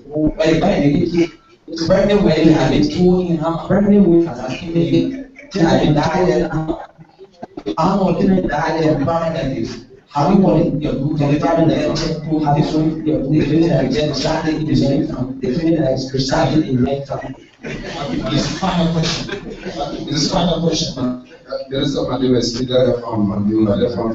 sometimes the military people what they call and now what they were saying is that they will focus on conditions that bring out or will look around on the benefits. And they are easy for those other facts. But for the environment, I felt which encouraged really was. So what is we show that really implement this preventive rather than actually preventive. Thank you for the initiative. Okay, thank you very much. The issue of access, I think we have to do it when we succeed in getting the message out there, that public smoking is. Then maybe we'll begin to think about building booths where people can go and building all of these things. And building all the first stage is when the public central has enough stage so that when people come in the public to smoke, we recognize that it is wrong for them to do so. And then the issue regarding building districts, remember I told you that Montreal has close to 95% access. So it means that they say a small proportion. Now I did not say Montreal has 100% access. I said it has 95% access. We recognize that if you grow up Montreal, the challenges are very, very hard. And this is one reason why each of the counties, when you go down to the challenges culture, it will show you a map of Montreal County, and it will show you areas where facilities need to be constructed. And as the funds become available, it will be able to assist facilities where it was Again, he's mentioning the ambulance issue, but in terms of our budget for the last 6 years, we wanted to procure 15 ambulances. We were so hungry to find did not get penny to procure any ambulance. We know it's a challenge, and whenever the resources are available, we will make the necessary move. The last question has to do with the issue of curative versus preventive care. The interventions in the ministry are both curative and preventive, and we tend to lean more, we want to lean more on preventive. the immunization, for instance, that we do, the family planning, and the malaria, all malaria control, all of those are prevented. Now you talked about the breeding of the mosquitoes and all of that. In malaria control program, we have several methods that we're using to prevent malaria.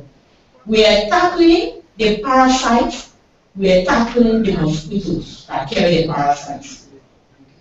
In terms of tackling the mosquitoes, we have the mosquitoes that we use to specific models that they create a barrier between you and the mosquito. We also, you may want to know that we also are doing indoor residual spraying. When we did our malaria survey, we realized that there are certain areas in the country where the prevalence is high compared to other areas. And so we mapped out that area, and currently we are doing spraying campaigns in those regions. Now, it is very, very interesting that most people think that whenever you have a lot of mosquitoes, therefore you have malaria. Statistics and studies in Liberia shows that Monrovia has the lowest prevalence of malaria. Although Monrovia has the highest concentration of mosquitoes, but it has the lowest prevalence of malaria. And you know the reason? Not every mosquito that you see is a malaria-carrying mosquito. Not every mosquito is a malaria-carrying mosquito. Some of the mosquitoes transmit yellow fever. Some of them transmit the elephantiasis, the disease that causes elephantiasis, the parasite that causes that. Some of the mosquitoes transmit like the Culex mosquito, for instance. They breathe in a dirty water, in a toilets and all of that. And then there are some mosquitoes, they black and white, they bite you when you're sitting outdoors during evening time. Those ones transmit yellow fever. The mosquitoes that transmit malaria, we have studied their habits, and it is based on their habits that the interventions that we are employing are being used. They bite and rest indoors at night. So when you're sleeping, you sleep under your mosquito nest, you'll be able to reduce that. And it is because of some of the various intervention mechanisms that we have put in place that we have been able to reduce the prevalence from 66 to 28%. You don't, malaria interventions that we carry on are based on international best practice. So you don't just go around spraying everywhere because people feel that mosquito is breeding everywhere. And by the way, mosquitoes breed in clean water. The Anopheles mosquito that transmits malaria, it breeds in clean running water. So as soon as it rains, for instance, the water that sits in a pond, leaf, around the house, in a small pond, those clean water, they are the ones that the Anopheles breeds in. They don't breed in dirty water. The mosquitoes that breed in dirty water are the ones that transmit other diseases other than people. Thank you very much. Thank you, Madam Zolia. Mr. Jackson. So you are Madam Zolia. We absolutely will debate about qualifying credentials. So I'd like to thank our distinguished speaker. I would like to now ask the Deputy Minister of Administration, Lawrence Stewart, to do our official vote of thanks. Yes, the vote of thanks. Thank you very much, Mr. Jackson, and everything on behalf of our Minister of Police, Brown, the second, and all the deputy ministers and assistant ministers here, as well as the staff. Thank the key presenters at this press conference today, beginning with the Minister of Defense, Liberian Samukai, who presented very well, touching on various national issues, as well as had the opportunity to address very impassionately an issue concerning the recording.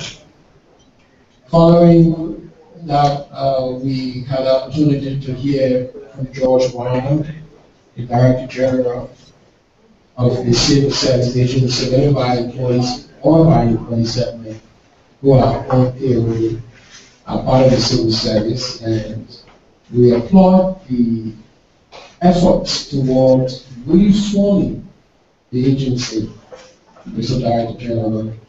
And I can assure you that our ministry will collaborate with your institution in implementing some of those reforms that are designed to elevate the level of competence and efficiency in many of our ministry agencies. Thank you very much for the opportunity to come here and share with us some of the things that we've done.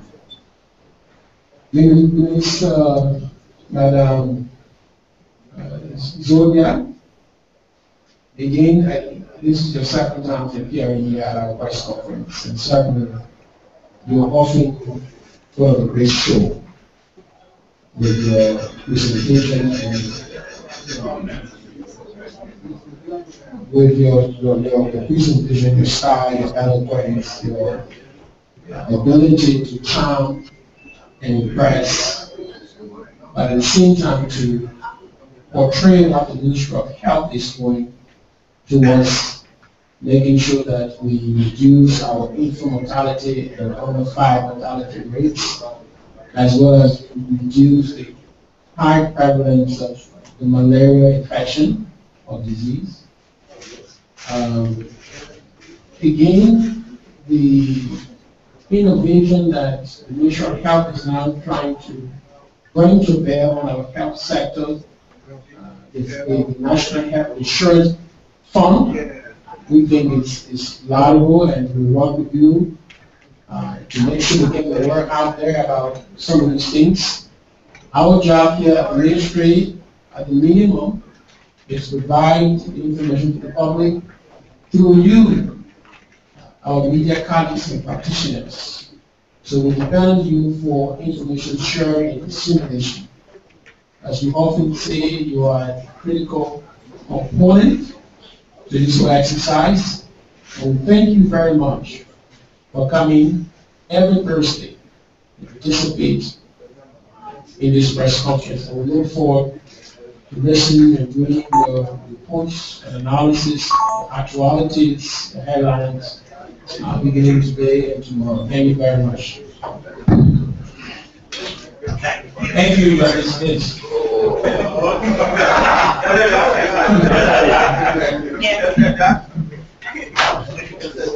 Yeah.